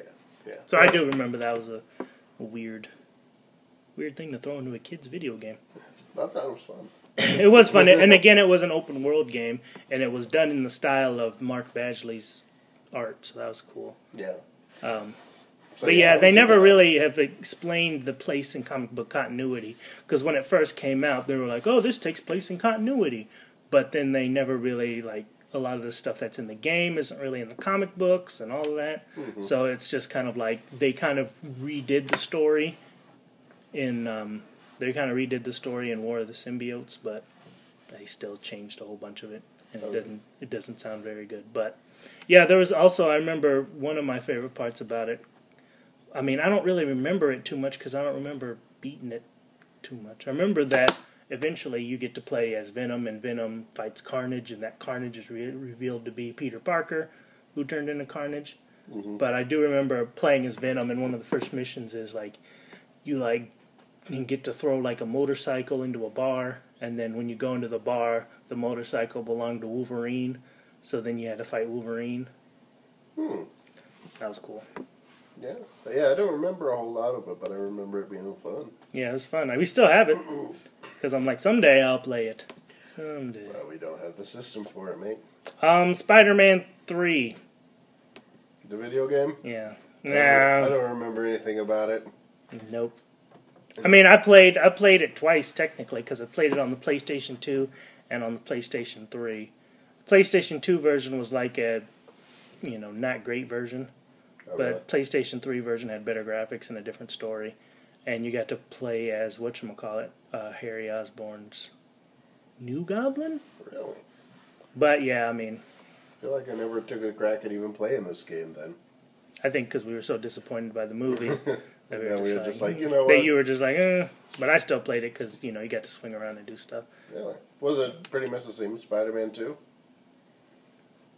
Kind of, yeah. I mean, it was an open world. Really?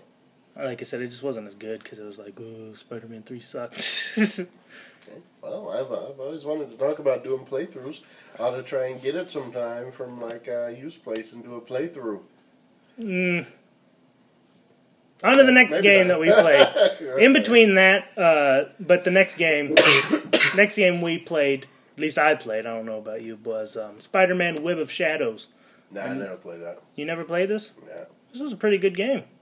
Web of Shadows is, another Activision game. It's pretty much like a war symbiotes type thing storyline, where a bunch of symbiotes invade New York City and eventually take it over, infecting people, turning them into venoms, and turning them into carnages and everything like that. So what happens is Spider-Man gets infected with the symbiote suit again, but is able to kind of control it a little. Well, at least you're able to control it. Yeah, I thought it was a fun game because in the game you can turn back and forth from Spider-Man regular suit to the symbiote suit, like whenever you want to. And when you're in the symbiote suit, you get like different powers, like you get to use the tendrils and you get to like throw cars and stuff. And then in the regular Spider-Man suit, you can you can kind of grapple people with your webs and swing them towards you or swing yourself towards them and fight them, which I thought was really cool because you fight like the Vulture, and he's got a bunch of like Vulture bots or whatever, and you get to fight a whole bunch of them and the Vulture, and you get to like while you're flying through the air, you can like swing at them and then grapple yourself towards them and then like punch them in the air and stuff. And I always thought that was really cool. Now, wasn't there like whole like different endings where like if you spend more of your time in some black suit, you have a different ending or something? Well, you get a point into the game. It kind of gives you like the choice-based system where like at some point in the game, like I think there's a point in the game where like Black Cat like falls and like hits like the floor or something like that, and like you're there with Mary Jane, and you can choose to like stay with Mary Jane, or you can choose to go after Black Cat, like heal her or whatever. And, like, you can do, like, that type of stuff where it's man. You can choose to be regular Spider-Man or evil Spider-Man. And kind of, like, what happens is if you are Spider-Man, if you're a good Spider-Man throughout the game, I think at the end you're just kind of like, oh, yeah, everybody's good. Me and Mary Jane are good and everything. So, yeah, that's awesome. And then, like, if you're bad Spider-Man, then, like, Mary Jane slaps him with divorce papers. No, like you don't stop the venom. I think you don't stop the symbiote thing, and like you and Black Cat are like both like symbiotes, and like symbiotes are still invaded New York or something like that, or you control all the symbiotes or something like that. I don't know. Like I said, the gameplay was a lot better than the story. I remember at that point I was like, I don't want to play this bullshit. It's not a movie game, but it doesn't have a Ben Reilly costume, which Ben Reilly says it does. If you don't know, is my favorite superhero. Oh wait, no, that was Xbox or something. Yeah, because it says that a Wii exclusive, you get a Ben Reilly costume. Because in this one you just get the two. You get the black and the regular Spider. Yeah. But like I said, I thought that was always cool. It had a bunch of characters in it too. It had like Moon Knight, Wolverine. Black Cat, Electro, and like I said, I thought the fighting and the mechanics was better than the story, but it was still a fun romp, Jackson. Okay, maybe I ought to do a playthrough of that one. On to the next one, Jackson. All right. Shattered Dimensions. Ooh, yeah, I like Shattered Dimensions. Shattered Dimensions was the video game where it split Spider-Man into four different universes: the Amazing Spider-Man, which is like the regular comic book universe, Noir, 2099, and the Ultimate Universe. And so within this game, it has like a story where you go through each dimension trying to find a piece of a tablet that is shattered throughout the dimensions. Mm-hmm. So, yeah, and it was cool with all the different art styles and all the different play styles of it all. I mean, all 4 different worlds had 4 different art styles, 4 different voice actors, 4 different play styles. Mm-hmm. You know, I think the Amazing Spider-Man world, was a bit more. It had that kind of cel shaded, kind of a bit more of a standard Spider-Man game. The Ultimate Spider-Man world had just tons of villains. You had the symbiote suit. It was more just kind of a beat-em-up style with its ultra silly, super shaded style.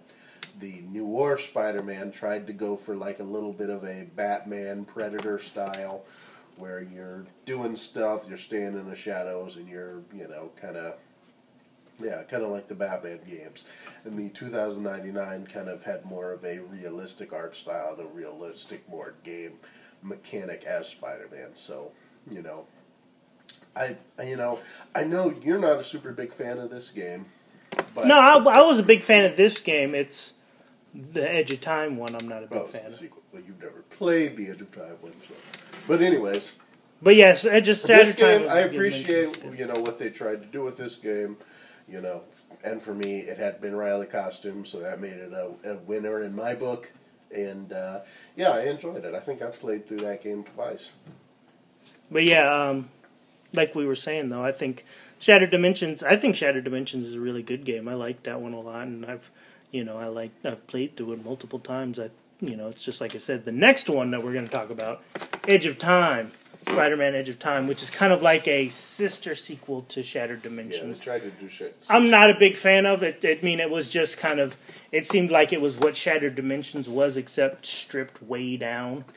It seemed like Edge of Time should have came before Shattered Dimensions. It's just, like I said, it was very stripped down and really like boring and annoying to me. Because like you said, Shattered Dimensions had different play styles, different voice actors. And this one had the same play styles, different voice actors, but there's just too much of the same thing to me, and I think at this point I kind of got burnt out on it. Well, I mean, personally, and I wanted another Spider-Man game where it took it back to the open world, and it just did the same thing Shattered Dimensions did, which wasn't an open world, and I appreciate that because it was trying to do like a Arkham Asylum type thing, but I like the idea of swinging through the city as Spider-Man. But go on, Rory. Oh, I mean, yeah. I mean, yes, Edge of Time was not a good game. And, the critics are right, you're right.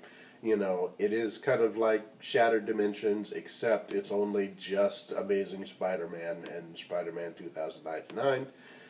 But I got it, and I played through it, and I actually enjoyed playing through it. I wasn't burnt out on the play style, things like that. I would have appreciated a bit more of an open world game. I mean, I felt like since you are limiting it down to just 2 different Spider-Mans, it would have been cool if we could have had an open world with 2 different New York cities, with the future New York and then the present day New York. That would have been awesome. But alas, they didn't do it, which is why it wasn't a good game. But, if you like Shattered Dimensions a lot, I'd say go ahead and get it. I enjoyed it. I thought it was I mean, if you can find it for like $10. And it had Ben Reilly costumes. I could actually play, because, you kind of go back and forth, so I could play as the Scarlet Spider Ben Reilly, playing with the 2099 Spider-Man Ben Reilly. And that was always fun. And I think that was another one where, like, at the very end of the actual game, like, the bad guy was like a third Peter Parker who was evil and older. Spoilers. Whatever. Like I said, if it's like $10 and you want to buy it with Shattered Dimensions, and it's a good sister sequel. It's like I said, it's a sister sequel, but I just didn't think that it really progressed. It actually degressed what Shattered Dimensions did, and that's why I wasn't a big fan of it. But pretty much the next Spider-Man game is Amazing Spider-Man game based off of the movie. You play never that. really played it. I played It looked like it had a lot of robots in it, and I was like, I'm not It does. ready for this journey. That's kind of the problem with it, is that it has a lot of robots, because you're fighting. It's pretty much what the guy from Mr. Roboto would have wanted a video game to look like. So it's just full of robots. I mean, because it's just that. I mean, it's just, you're just fighting robots most of the time, and it's supposed to be like set after Amazing Spider-Man, so it's supposed to be like, you know, the lizard came out, and now there's a lot of, like, you know... robots. Yeah, it's like, you fight the lizard, then you fight robots. I didn't That's know the next that lizard step. gas turns everyone into robots. But it's supposed to be like, right after that, a bunch of other cross-species fighters that you're supposed to fight. I think you fight, like, Scorpion for a second, and then you fight, like, Rhino, I think. And then, like, at the end, you fight Scorpion. You fight the lizard again. You fight a giant robot, and then you fight the lizard again in the sewers. But you spend a lot of your time either fighting robots or in the sewers. Yeah, or in Oscorp. So I'm not a big fan of games where you fight like robots the whole time, especially like little like spider-looking robots and stuff. That's just lame. But it was fun swinging. I mean, it was. I think that probably had one of the best swinging mechanics. It was just a terrible video game. Did you ever play Amazing Spider-Man 2? No. No, because they said it wasn't that good. Oh, well, there you go. Because I remember I went to GameStop, excuse me, to buy Spider-Man Edge of Time, and the guy was like, Spider-Man Edge of Time? How dare you buy this? You should be buying the Amazing Spider-Man 2 game. And I was like, you know what? I'm going to buy what I came here to buy, man. And you didn't say that, but you just were like, yeah, and you bought your stuff and left. Yeah, but this is cheaper and stuff. And then he was like, the Amazing Spider-Man 2 game is going to be great, not horseshit like that game. And I was just like, yeah, you know what. Yeah, but it was just trying to make a sale, because, like I said, the game came out and they're just like, it's not that great. The swinging mechanics are okay, and like the story is terrible, and the gameplay mechanics are terrible. So I wish I could go back to that guy and be like, Amazing Spider-Man 2 wasn't that good. You said Amazing Spider-Man 2 was supposed to be great? Yeah. And guess what? Yeah, Spider-Man Edge of Time wasn't that great, but I enjoyed the hell out of it. So fuck you. On to the next one. I did not enjoy the Amazing Spider-Man 2 movie. But you might enjoy the video game. On to the next one, Jackson. So is that the last of our Spider-Man video games? That was the last of the Spider-Man video games. At least the last of the Spider-Man. There's like more like Marvel ones, but that's the last Spider-Man one.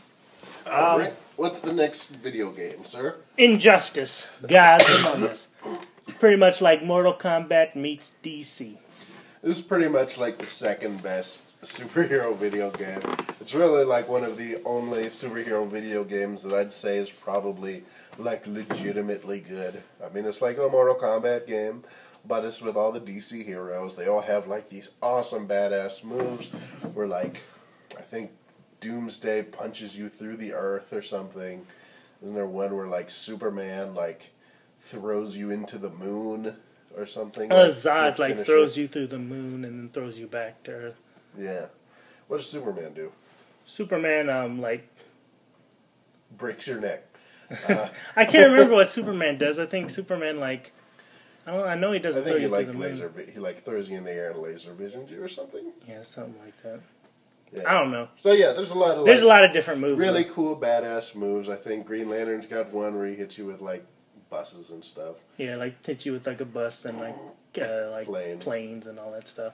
And then the Flash runs like around the world and then punches you. Yeah. Flash probably has the best one, but because like I said, I think Batman's was like he just like hits you and then like grabs you and then like sticks like a batarang on you. It explodes and then like he calls the Batmobile. And then jumps up and you get hit by the Batmobile. And it just like, I mean, it's okay, but it's not like Flash runs around the world and you see him like running on water and stuff like in some foreign country, and then like he runs and punches you in the face, stomach or something. Yeah. Yeah. So yeah, that's pretty. It's just a pretty awesome video game. If you like fighting games, if you like superheroes, I'd say get that game. Yeah, it's a good game, and it's always a good game to have because you can always want to play it whenever you want. Who was your guy? My guy was either Flash or Superman. Flash or Superman? I know I liked being Green Arrow because you could just like Green just Arrow was shoot like people the with arrows spam whenever player you want. because you could just hit people with arrows and they couldn't get near you. My guys were Nightwing because I love Nightwing, and my other guy though was Aquaman because he had some great moves. He had a cool finisher. He had probably the coolest. Because he had this cool finisher no matter where you were, which was weird. Yeah, you were on top of a building in Metropolis or but in he Gotham. could call upon, like, I don't remember what he did. He, like, throws his trident, like, down, like he hits the ground. Then all of a sudden a tidal wave comes. We're underwater. He stabs you with the trident. He picks you up like a fork, and then a shark comes and eats you. And it's like, that's a badass one. And just, all those trident moves were really cool. So, yeah, he was my guy. He was a really good player. Mm-hmm. And the storyline wasn't too bad because it was kind of like a whatchamacallit, like a... Justice Lords? Yeah, like a Justice Lord scenario where in an alternate universe, Superman turns evil and takes over the world or something, puts them under martial law. I find it was kind of more like Flashpoint because remember, Aquaman and Wonder Woman were going to like have like a big battle or something in the streets. But don't want to spoil that much. It was a good game. You guys need to check it out. Like Jackson said, it's great if you like Mortal Kombat fighting games or if you like superheroes. It's a perfect blend of those two. Perfect sousson of both. And then also, we can even talk about the predecessor a little bit here. The Mortal Kombat versus DC Universe is kind of the predecessor of Injustice. But that's a good game, too. So if you see that in the bargain bin for a couple of dollars, I'd pick that up because... the fatalities and the heroic brutalities and stuff in it are pretty top-notch as well. So, check that out. Check that out. Next one I wanted to discuss, I know we probably won't discuss it for very much, but I wanted to bring it up because I always enjoyed it as a game. The Incredible Hulk Ultimate Destruction. Uh-huh. I always dug this game because it was an open world game, but the design of it was kind of like a Rampage-like game where you get to run around the city as the Hulk and like you can just destroy anything. You can destroy buildings, you can destroy buses, cars. I think you can even pick up people and throw them and stuff. It was just like it was a kind of a Rampage-like game. And, you could take a bus and then smash it and like surf through the streets with it. You could like take a car and break it in half and make like boxing gloves out of it. Like I said, and when there's like a sprint button, you can hold it and like you're running, and like if you don't just like hit a building and like stop, you like start running up the building, and then like you can jump higher and farther and stuff as it goes along. So it does really feel like a great Rampage game. You actually feel like the Hulk within this game, and I thought that was really cool. I never really played it that much, and I don't really remember what happened to it. I think the game must have broke or whatever, but it was. I always remember that as being a really fun, cool game. Yeah, I don't remember a lot from it, but yeah, it was a solid review of it. It was a solid review, Jackson. So we need to go get a PlayStation 2 and go play it again. The only Hulk game that makes our list. Yeah, well, yeah, because there's that one based off the movie that was terrible. Mm-hmm. You want to talk about the Lego games? Yeah, Lego games. The Lego games, they've always made like, Lego Indiana Jones, Lego Star Wars, Harry Potter. There's Lego Marvel Universe, uh-huh. which it's almost sort of just like Ultimate Alliance. Yeah. To where you just have every Marvel character in there as Legos. And they're fighting Dr. Doom. And you fight Dr. Doom. Which is, it's cool. It's a Lego game. All the Lego games are pretty much exactly the same. Except this one, you get to put together... Yeah, you get to put together your Marvel, your Marvel team of Captain America, War Machine, Iron and Beta Ray Bill, or Winter Soldier, or Star-Lord for all that matters.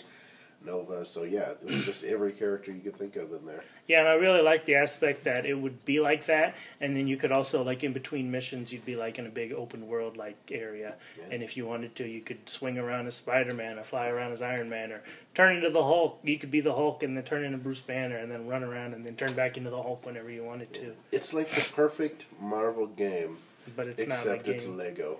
Yeah, it's that it's Lego, and that kind of is annoying because you have to like build stuff and like do all these like weird.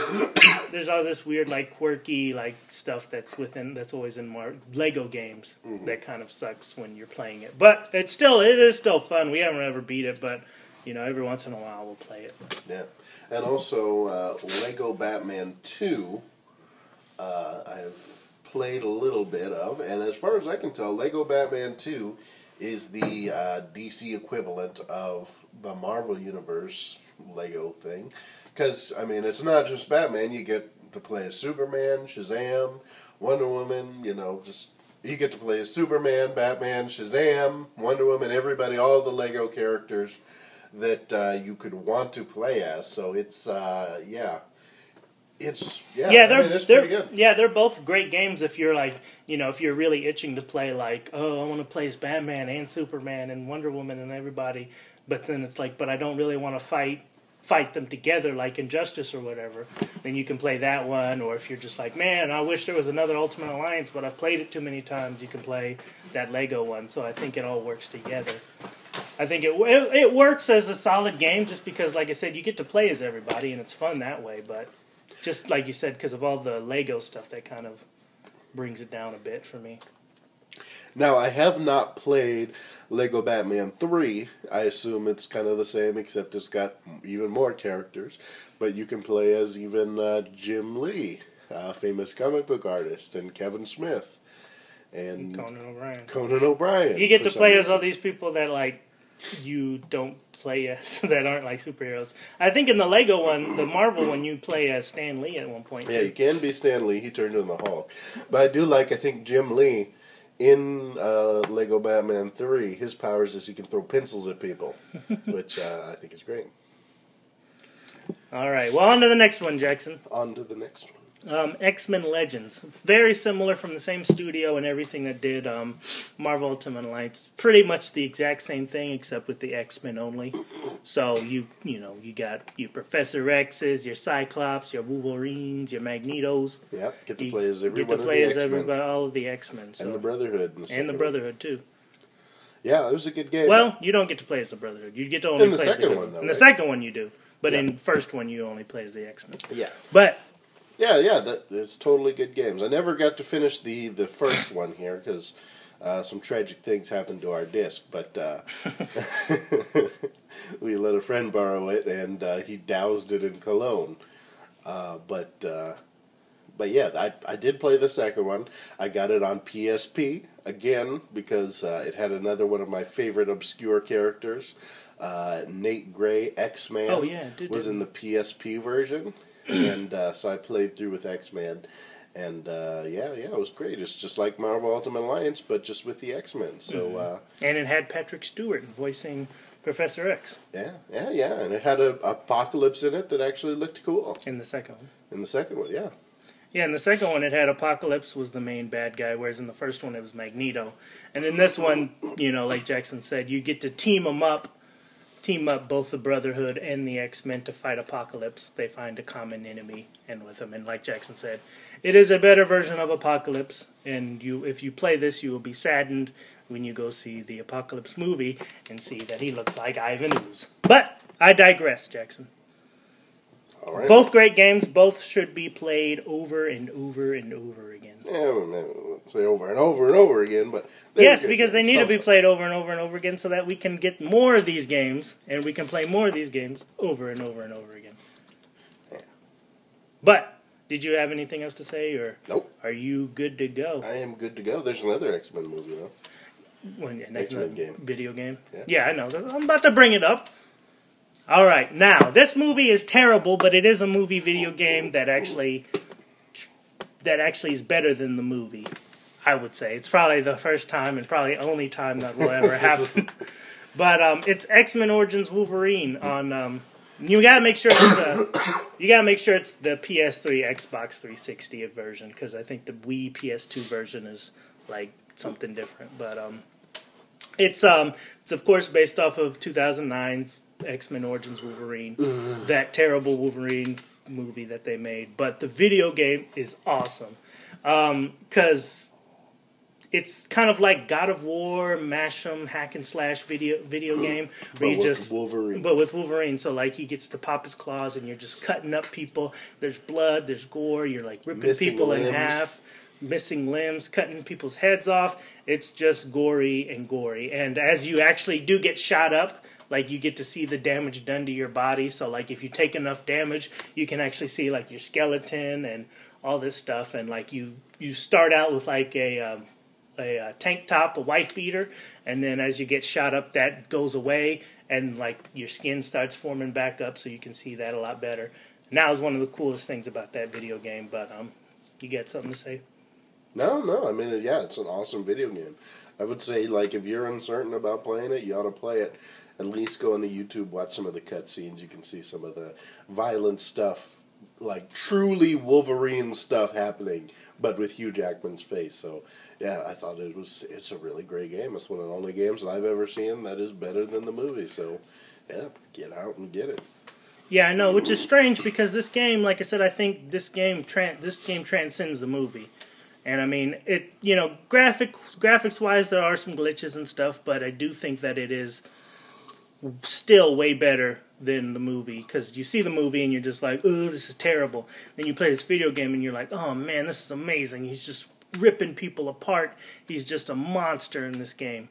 And then, it didn't do anything for video games like that. Like, they never made a sequel that was like this or anything like that. And I think there was, I don't know what happened to it, but it was an amazing game. I'd say it is probably one of the best movie video game tie-ins that's out there. Like I said, Spider-Man 2 is one of my favorites, and I think this is probably a close second. Cool. Yeah. I mean, because what else is there? Nothing. Crickets. Nothing. Crickets, nothing. Oh, that Crickets was a video game. Saying, Cricket Man. Yeah, I don't know. What else? No, there's no other good movie video games. The Green Lantern movie video game. I've heard actually that one's not too bad. The Iron Man movie video games. That one is terrible. Now, like I said, I've heard that one's not too bad because they're like, this one's better than the movie. That's not saying much. It's better than the movie. It's not. But finally, I wanted to end on this series because I know that this is probably our favorites. I know you haven't really played all of them, like all the way through. I have, but you have played enough to kind of get a good understanding of them all. Yeah, I played almost. Let me get out with what I'm talking about. Okay. You're talking about Justice League Heroes, right? No. Well, actually, I did forget to bring that one up. Well, let's talk about that one real quick. Justice League Heroes. Yeah, it was alright. It's like Marvel Ultimate Alliance, but with DC characters. With DC characters. You only get to play two at a time, but you got to play as like all the Justice League. I thought it was pretty fun. The graphics were great, and when you played it as Zatanna, it was kind of annoying. Because Volta. You just look up some clips of that, and you'll kind of get a good undergripping of what it is. Like I said, it's like Marvel Ultimate Alliance. You don't get to choose your characters, but you do get to like get costumes and stuff like that. Mm-hmm. John Stewart Green Lantern was the Green Lantern in there, so I thought that was kind of cool. Mm-hmm. Yeah, you got to play as a Flash, Batman, Superman, Martian Manhunter. Yeah, it was a pretty good game. If you like stuff and you like old games, you can check it out, I guess. Yeah, or just check out clips of it. Or don't. I mean, you get, like I said, you get a good grip of it if you watch it and you're like, oh man, this looks really cool.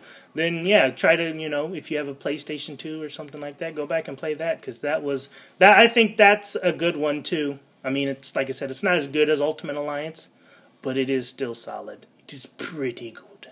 Pretty good, mate. Pretty good. But back to what I was saying. But there is a game that's actually very good. It is probably the best comic book superhero video game ever. Definitely. It is definitely. I'll just say it. The Arkham series. Batman Arkham Asylum, Arkham City, Arkham Knight, and Arkham Origins. And Arkham Origins. But yeah, it's like we said, Marvel has a lot of them, has way more than DC, but DC just makes them better.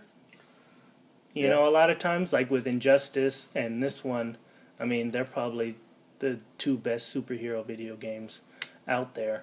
Mm-hmm. So, but Marvel's got a lot of them. They got Ultimate Alliance. They got, all the Spider-Man games. They have a lot of Spider-Man games, Yeah. and I think that's kind of the problem, though, is that they oversaturate with the Spider-Man games. But Arkham Asylum was the first one in the series, and did you ever beat that one? And then I've never beat it because Arkham Asylum and Arkham City, really. I've started both of them, and I always just get lost because I am not Batman. But you get to be the Batman in these games. Yeah, but I'm not as smart as Batman. I'm just a stupid man. So I can't navigate this Arkham Asylum. I'm just like, I was already in here, and I'm sorry. Yeah, that's what a lot of, especially Arkham Asylum, is just a lot of like backtracking and going back through. But the games are really great. I think that these do make you actually, especially once you get into the open worlds like Arkham City, Origins, and Arkham Knight, you actually do get to feel a lot like Batman in the sense of like gliding around, grappling, and fighting crime whenever you want to, beating up people in the streets and stuff. It is a really great game, and like I said, it comparatively to that whole game, it really makes you feel like Batman. And I would have to say probably Arkham City is my favorite one. The first couple games, Arkham Asylum and Arkham City, were written by probably one of the best Batman writers, Paul Dini. He wrote, kind of the treatments, I guess, or the storylines for both of them. And I thought Arkham City had some really good, like, capping off points and some good ideas and good. It had a really great opening, which I don't know. You've played it before, haven't you? The opening, where you're getting captured by the penguin. Well, no, but you start out. That's where I got stuck. You got you start out as you're like getting electrocuted. You're getting like interrogated by Hugo Strange, and he's just like, you're stupid, Mr. Wayne, and then it cuts between, you being interrogated and not you being interrogated as Bruce Wayne, and Bruce Wayne walking up to like a podium talking about Arkham City, which is kind of like Escape from New York. It's a way where they've all like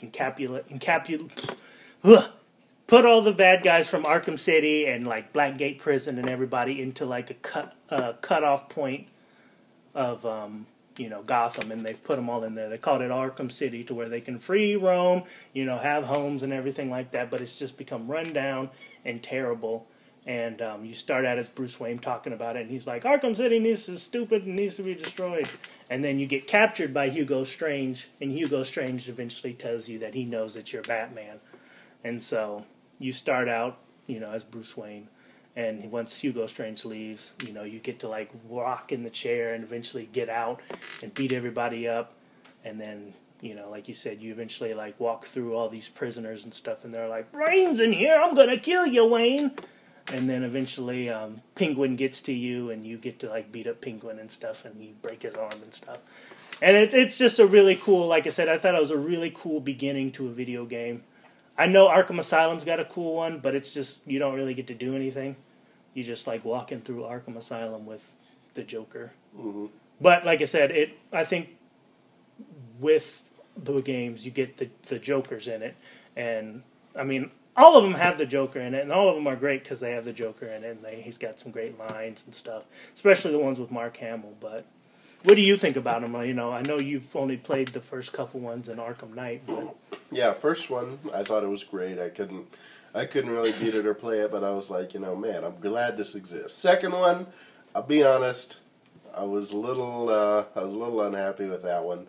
I just thought that the whole like Escape from New York thing was more like, I just didn't feel that Batman-like. But I haven't played it, so I can't really comment. I'm sure it's the best game.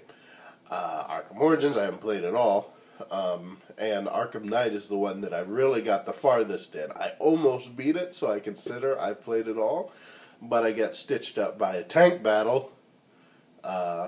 Because I'm not very good at the tank battles, so I'm very close to being at the end of the game, but yeah, I'm stuck at Ivy's plant, getting killed by tanks, 20 tanks or whatever, and yeah, I can't take that. So yeah, all the games, awesome. They're the best superhero video games. I mean, it's pretty awesome. All the Predator missions are just fun, just to play like over and over again.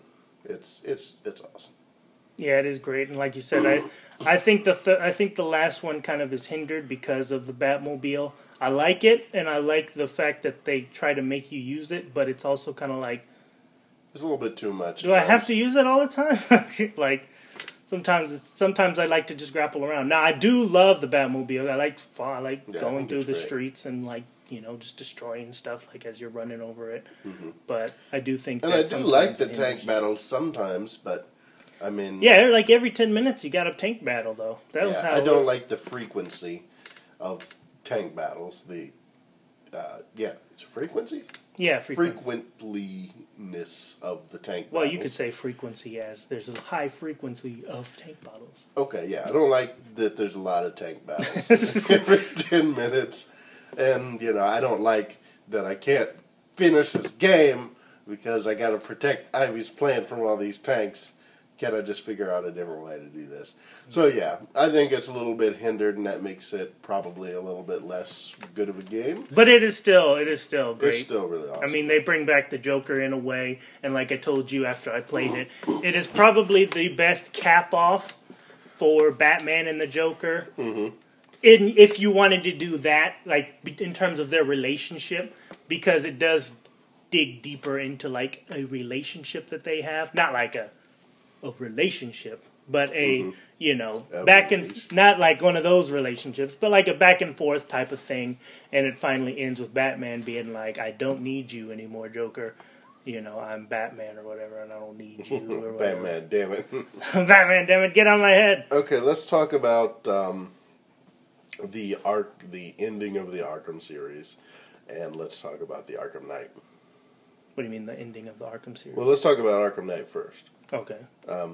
What did you think about the reveal of Jason Todd as the Arkham Knight? I didn't think it was surprising at all. You should have known it was Jason Todd, the way the guy sounded. I think they should have made his voice at least sound a little different, like a little more deeper and like muffled. It was like clearly, the guy who did the voice. Was it probably Nolan North or no? But it was somebody that had like a younger sounding voice. They did like a real like young guy sounding voice, so it was like clearly this guy is Jason Todd. Before the game even came out, it was kind of like the Arkham Knight is probably either like the Joker or Jason Todd or something like that. Yeah, because I never thought it was Jason Todd because for one, I never heard his voice. You never heard his voice in the trailers or nothing. So I always thought it was probably going to be the Joker or something like the Joker never died and he's just the Arkham Knight. But that was very similar to how they did in Arkham Origins. So I thought, well, they can't just do that again, and I'm sure Rocksteady won't just do that again. And I didn't think they'd do Jason Todd because I thought why not just make him the Red Hood? Yeah, because why not just make him the Red Hood? And I thought that was too obvious. And they had a Red Hood story pack coming with it too, so I thought, oh, well, this is just going to be like, Red Hood's in the game, but he's Red Hood. Yeah. I mean, as far as the twist, I really just wish, instead of him being the Arkham Knight, the way that the game went, I would have rather him had just came back as the Red Hood. Because if you know comic books at all, like if you've ever read a Batman comic book, you knew who that was from the start. And, it was just like, why not just make him the Red Hood from the beginning? It just seemed like it would have been better for that for me. Yeah. I mean, and that's what diminishes it most for me. Not necessarily the tanks or nothing, because I like the tank. The tank's fine. The mechanics and everything are great. But I just didn't like the fact that it was like, okay, well, it wasn't that big of a deal for me, and it wasn't that big of a reveal. Because it's like you said, I mean, Captain America Winter Soldier, I mean, everybody that's read comics knew Winter Soldier was Bucky, but they still made the movie, and they still called him Winter Soldier because... that was the thing. That was how it was in the comics. Yeah. Nobody else knew it was Bucky, but we all knew it was Bucky, and we all knew it was going to be him. I mean, the dude looks just like Sebastian Stan from the last movie, so we all knew it was going to be him and everything. We saw pictures of him without the mask, so we all knew it was going to be him. So it wasn't like a big reveal when they were like, Bucky? But it was a big reveal to them, and I think if you had made him Red Hood and you had given him, like, just made him be like, I'm Red Hood. It would have been better. Yeah, I feel like they made him the Arkham Knight for two reasons. Reason one, they wanted to do this Jason Todd story, but they were like, we want to make it a surprise, so if we call him the Red Hood, everybody will already know. Number two, because, they got to have Arkham in it somewhere. Have to have a reason to call it Arkham something. Yeah. So, if it was the Red Hood, they'd have to be like Arkham Red Hood. Well, they could have called it Arkham Knight and just been like, ooh, Batman's because it's Arkham the Knight. Dark Knight. Yeah, they didn't really have an excuse to call it Arkham something. I mean, they could have called it Arkham Knight and just been like, yeah, whatever. I mean, I would have accepted that. They could have just been like Arkham End or Arkham's End or something. Yeah, Arkham's End would probably be best to be like, this is the end of the Arkham games. But yeah, to me it'd be like tantamount to making that Winter Soldier game and Winter Soldier movie and renaming the Winter Soldier something else just to try and keep a surprise when, you don't really need to do that. It'd be like it's like making it Captain America: The Last Avenger, because in the first one it was called The First Avenger. It's called The Last Avenger, and then this guy's walking around and he's like, "I'm the Last Avenger," and it's like we all know it's clearly Bucky. He looks exactly like Sebastian Stan, the actor who played Bucky in the first one. We've seen set photos of him walking around. We know it's probably going to end, and he's got a metal arm, and at the end we know he's going to be like, I'm the Bucky, and he's like, who's Bucky? And all that, So yeah, I didn't like that. He still ended up being the Red Hood, but it was just kind of like, he should have just been the Red Hood from the beginning. It wasn't like, it's not like it was, oh, I'm so surprised. I mean, like I said, that wasn't the final reveal anyways. Like I said, you still go fight Scarecrow, and there's some more stuff after that point. But But it's called the Arkham Knight. Yeah, so that was the like big thing. That was the him. big draw, is that you were like, who's the Arkham Knight? Who's the Arkham Knight? And like I said, there was a lot of stuff that was too obvious, like with the Joker and with him being Jason Todd. Maybe, I heard that theory of that he's going to be Hush, and that like you're Hush and that he's Bruce Wayne. Yeah, I think that was Paul Dini's theory that you've been playing the whole time as Hush, as Tommy Elliott, and he thinks that he's Batman, and the Arkham Knight is the real Bruce Wayne who's been locked in Arkham for like the last 10 years or something and has gone insane. So, yeah. Yeah, I thought that would have been cool. That would have been cool.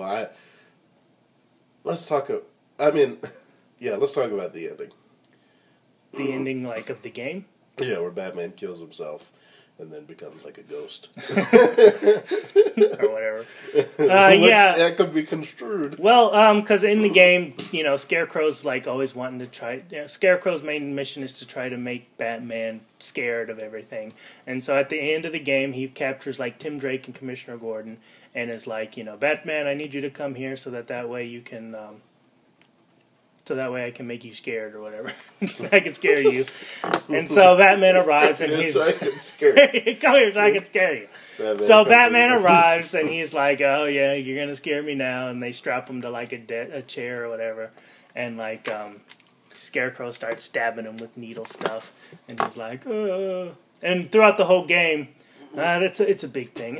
Throughout the whole game, you get...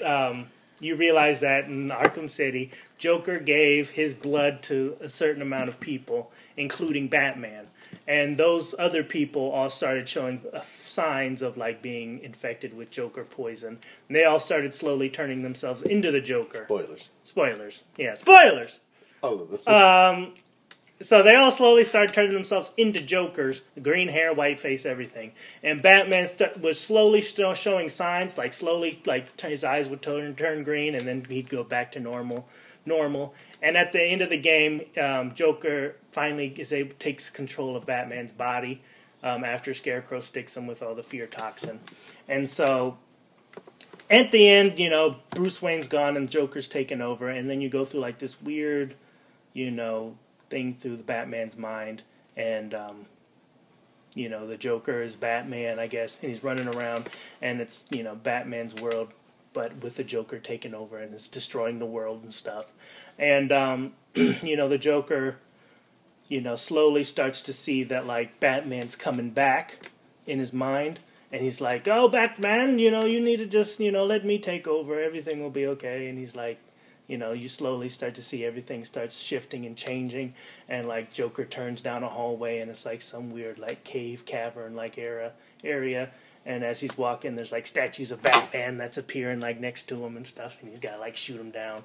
And there's just, and at one point you enter like a big like graveyard looking field or something, and all these Batman statues start appearing as you're turning the camera and stuff. It's kind of like that Doctor Who episode. And then when you turn one more way, you know, Batman's there, and he like grabs you and chokes you, and he's, you know, Kevin Conroy gives that great line, "I am vengeance, I am night, I am Batman," and then throws Joker into like a jail cell or whatever in his mind, and locks him up, and he's like, "Oh, Batman, don't leave me in here alone, you need me, I need you, Batman," and then he's like, "I don't need you," and then like he comes back as Bruce Wayne, and Scarecrow's like, you know, "Be afraid," you know, and he takes off his mask and shows the world that he's Bruce Wayne. So everybody knows now that he's Bruce Wayne. Because he's streamed it on YouTube or whatever. Mm-hmm. So everybody knows that he's Bruce Wayne, but he's not afraid anymore because he got rid of the Joker. And so Scarecrow's like, "You're not afraid." So he keeps like stabbing him with like his fear toxin, and he's like, "I'm not afraid of you, you know, Scarecrow." And he's like, "Oh shit." And then Red Hood shows up and like shoots Batman out of his locks. And then Batman like beats up Scarecrow with like one arm, and he's like, "You," and then Batman stabs Scarecrow with his fear toxin, and then he goes crazy, and so Batman saves the day. Crazier than he already is. But you know, at that point, then it's like everybody knows he's Batman. Once you 100% finish the game, then what happens is you initiate what's being called Nightfall Protocol. So what happens is like you call the Batplane, you go to Wayne Manor, and like all the press and everybody's in front of his house, and he's like, you know, everybody, all the press, Vicky Vale and everybody's like, "Bruce Wayne just arrived in his Batplane," or whatever. And then Bruce Wayne was walking up to the door, and he opens the door, and Alfred's there, and he's like, "Are you sure you want to do this?" And Bruce Wayne's like, "Yes, we have to do this, Alfred. It's the only way." And he goes in, and like, as he goes in, like a couple seconds later, the Wayne Manor explodes, and like the whole building just like collapses and is destroyed, and everybody's like, "Oh no, Bruce Wayne's dead." And then it jumps like 6 months or something like that later, some time pass, and like Commissioner Gordon's given like a big monologue, and he's like, Tim Drake is getting married to Tim Drake's getting married to Barbara Gordon, which is weird, but whatever. You know, because it's usually Dick Grayson and Barbara. But, you know, Commissioner Gordon's giving this long speech about, like, how, you know, Batman, you know, was a symbol and everything like this, and that now that symbol's gone, you know, is the world going to be, you know, the same, or is it going to be different? We don't know. We don't need another hero, or do we? All this stuff. And then at the end, you kind of see a similar thing happen to like what happened with Bruce Wayne's parents. This rich-looking father and mother have their little son, and they're bringing him down an alley, and some creepy-looking robbers, follow him into the alley and like hold him up gunpoint. You know, then you see the whole thing happen, the pearls, you know, the aiming at the mother and the father and stuff, and then all of a sudden you see like, you know, the silhouette of Batman sitting on top of a like building, and everybody's like, "You're not Batman, Batman's dead." And then you see like him like kind of like lift up his cape and stuff, and then like he jumps, and then it just like turns into like a scarecrow looking like weird dream with all these bats, and it goes like into like a hellish nightmare looking thing, and then like you see like the face and stuff of Batman like morph into like a laughing jack-o'-lantern looking thing, and then it cuts to black, and that's the ending. Yeah. Very ambiguous. Very ambiguous. Like I said, clearly Batman died and became a ghost of the night. So yeah, it was just kind of a weird, ambiguous ending. I wasn't a huge fan of it, just because, you know, yeah, I mean, I just wish we could have seen something more finite for the end of the series of great video games, but yeah, that's what we got, though. Yep, and I hope that Rocksteady does other games. I think they did a really good job with Batman. I know, like they said, it's harder to crack, like, Superman and stuff, but I think you could do, like, The Flash. Spider-Man. The Flash would be alright. I mean, Spider-Man would be okay, but they usually like to work more within the, you know, world like Batman is, where it's like, you know, you can hide in the shadows and stuff and do stuff. And I just don't think Spider-Man is like that. Spider-Man's well, there's really nobody else other than Batman that's like that. I know, but like I said, I think you should just try to do other video games. Like, you should do like a Justice League video game, or try to do a Superman video game, because I think like Superman Returns, the video game for that movie, it had a good flying mechanics. It's just the game was shit. So it's just, you take that good flying mechanics, you mix it with the goodness of Arkham's games, and you got a good game. Yeah, I don't know. I mean, I'm not a coder or nothing, but I just wish, I want them to try to do more games like this with other characters. That would be cool, but I know it probably would be harder to make that mechanic and make it a lot easier to replicate. Yeah, I feel like with like any other superhero, Rocksteady would have to completely create whole new game mechanics, and just, yeah, it'd have to be totally different games. Like a Superman game, you can't do any of the same stuff as the Batman games, except like detective mode. Yeah, you could do detective mode, but like there's no need for like any Predator missions, or even fighting, like the cool like fighting system, because Superman could just be like flick with a finger and beat any of these henchmen. Well, you know what he'd have to fight? Robots. And even robots. Superman should be able to just like, because robots are not alive, he can cut loose and just like laser vision all their heads off. So, yeah. They'd have to completely change up the game mechanics for any superhero. Well, I heard somewhere that they were talking about doing a Suicide Squad video game for the movie. That'd be good. That'd be cool. I mean, that'd probably be easier for them. Yeah, because, you know, going with guns, I mean, you could do, it'd be almost like a Batman game with guns. Which is like Metal Gear or something. Which is like, yeah, like a Metal Gear Solid or something. But, yeah. But anyways, best games. I love it how, like... Best game ever. We went through all the other games and we're like, you know, yeah, man, Shattered Dimension was good. And then we get to, like, the best game and then we're like, you know what? We're going to nitpick this.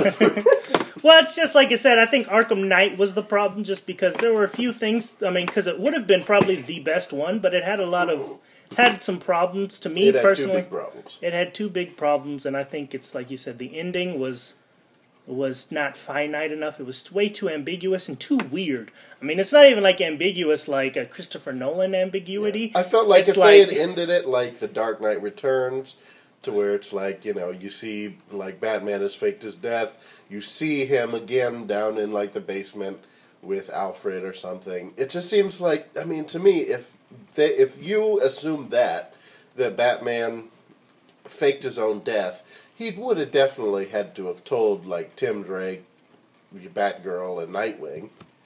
I mean, you didn't really see that, though. Yeah. You didn't see them be like, oh, I'm so sad Batman's dead. I mean, you just saw them go. But you didn't see them. That's the problem. You didn't see enough. It was so ambiguous. It was way too ambiguous. And that was my biggest problem with it, is that it wasn't ambiguous like any other thing.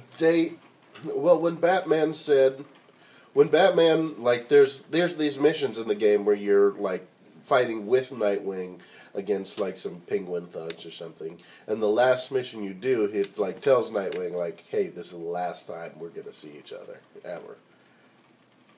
So I mean, you could kind of go off of that to say that, you know, it's either he died or he went underground and like is completely cut off communications with everybody else in the Bat family, which I just feel like isn't Batman. Usually, like, when he's gone underground and stuff, like in The Dark Knight Returns, he's usually kept up, communications with everybody else he knows. I mean, Green Arrow was even there. Yeah, I mean, it's like you said, I just think it was too ambiguous, and it didn't... Mm-hmm. Yeah, so... It left more questions than it did answers, and I understand they were trying to leave it ambiguous, but they left it too weird, too, with the whole, like, Scarecrow, like, nightmare vision. Yeah. That was like, so is he using Scarecrow gas now, or is he like, a ghost? Or is he a ghost, or what? I think it was supposed to show that like he was supposed to be, again like a symbol for fear again. Compensating for his, lack of losing his symbolicness, because now everybody knows that he's a man. He's compensating for that by using Scarecrow gas. Which also, I just feel like isn't a Batman. Well, I don't know if that's it. I just think it was supposed to be more of a symbol or like a legend-like thing where, like, at the end, you see Batman and you're like, Batman's dead. But then it's just like he looks so creepy and scary now that like, or you think Batman's dead now and that we don't know who this guy is, so he's so creepy and scary, like a scarecrow nightmare. Or maybe Batman is dead, but he's not a ghost, and this is just from prolonged exposure from all that fear gas that permeated the city throughout the rest of the game. So that they just see things for no reason, and it's like there's no need for a Batman because pretty much everybody in Gotham is crazy. So yeah, so it's like I said, it was too ambiguous at the end, and the Arkham Knight reveal kind of ruined it for me. But it was still it didn't ruin it. It was just. I mean, it didn't ruin it. It was just kind of like it was still awesome. Too many tank battles. It's still great to play. It's still awesome. Great fun. Great cast. It's the only one that I've been able to play a whole lot. So. Mark Hamill, Kevin Conroy. Jonathan Banks as Commissioner Gordon. They all are in there. It's a great cast. It's not written by Paul Dini, but it's pretty great. But yeah. Did you have anything to say? Nope. Is that it? I think that's everything on video games. Yep. We spent a lot of time on that. Yeah. This is a mega-sized episode. One more thing, though. I don't know if anybody may email in or whatever and say, like, hey, you guys didn't touch on Marvel vs. Capcom. And to that I say, yeah.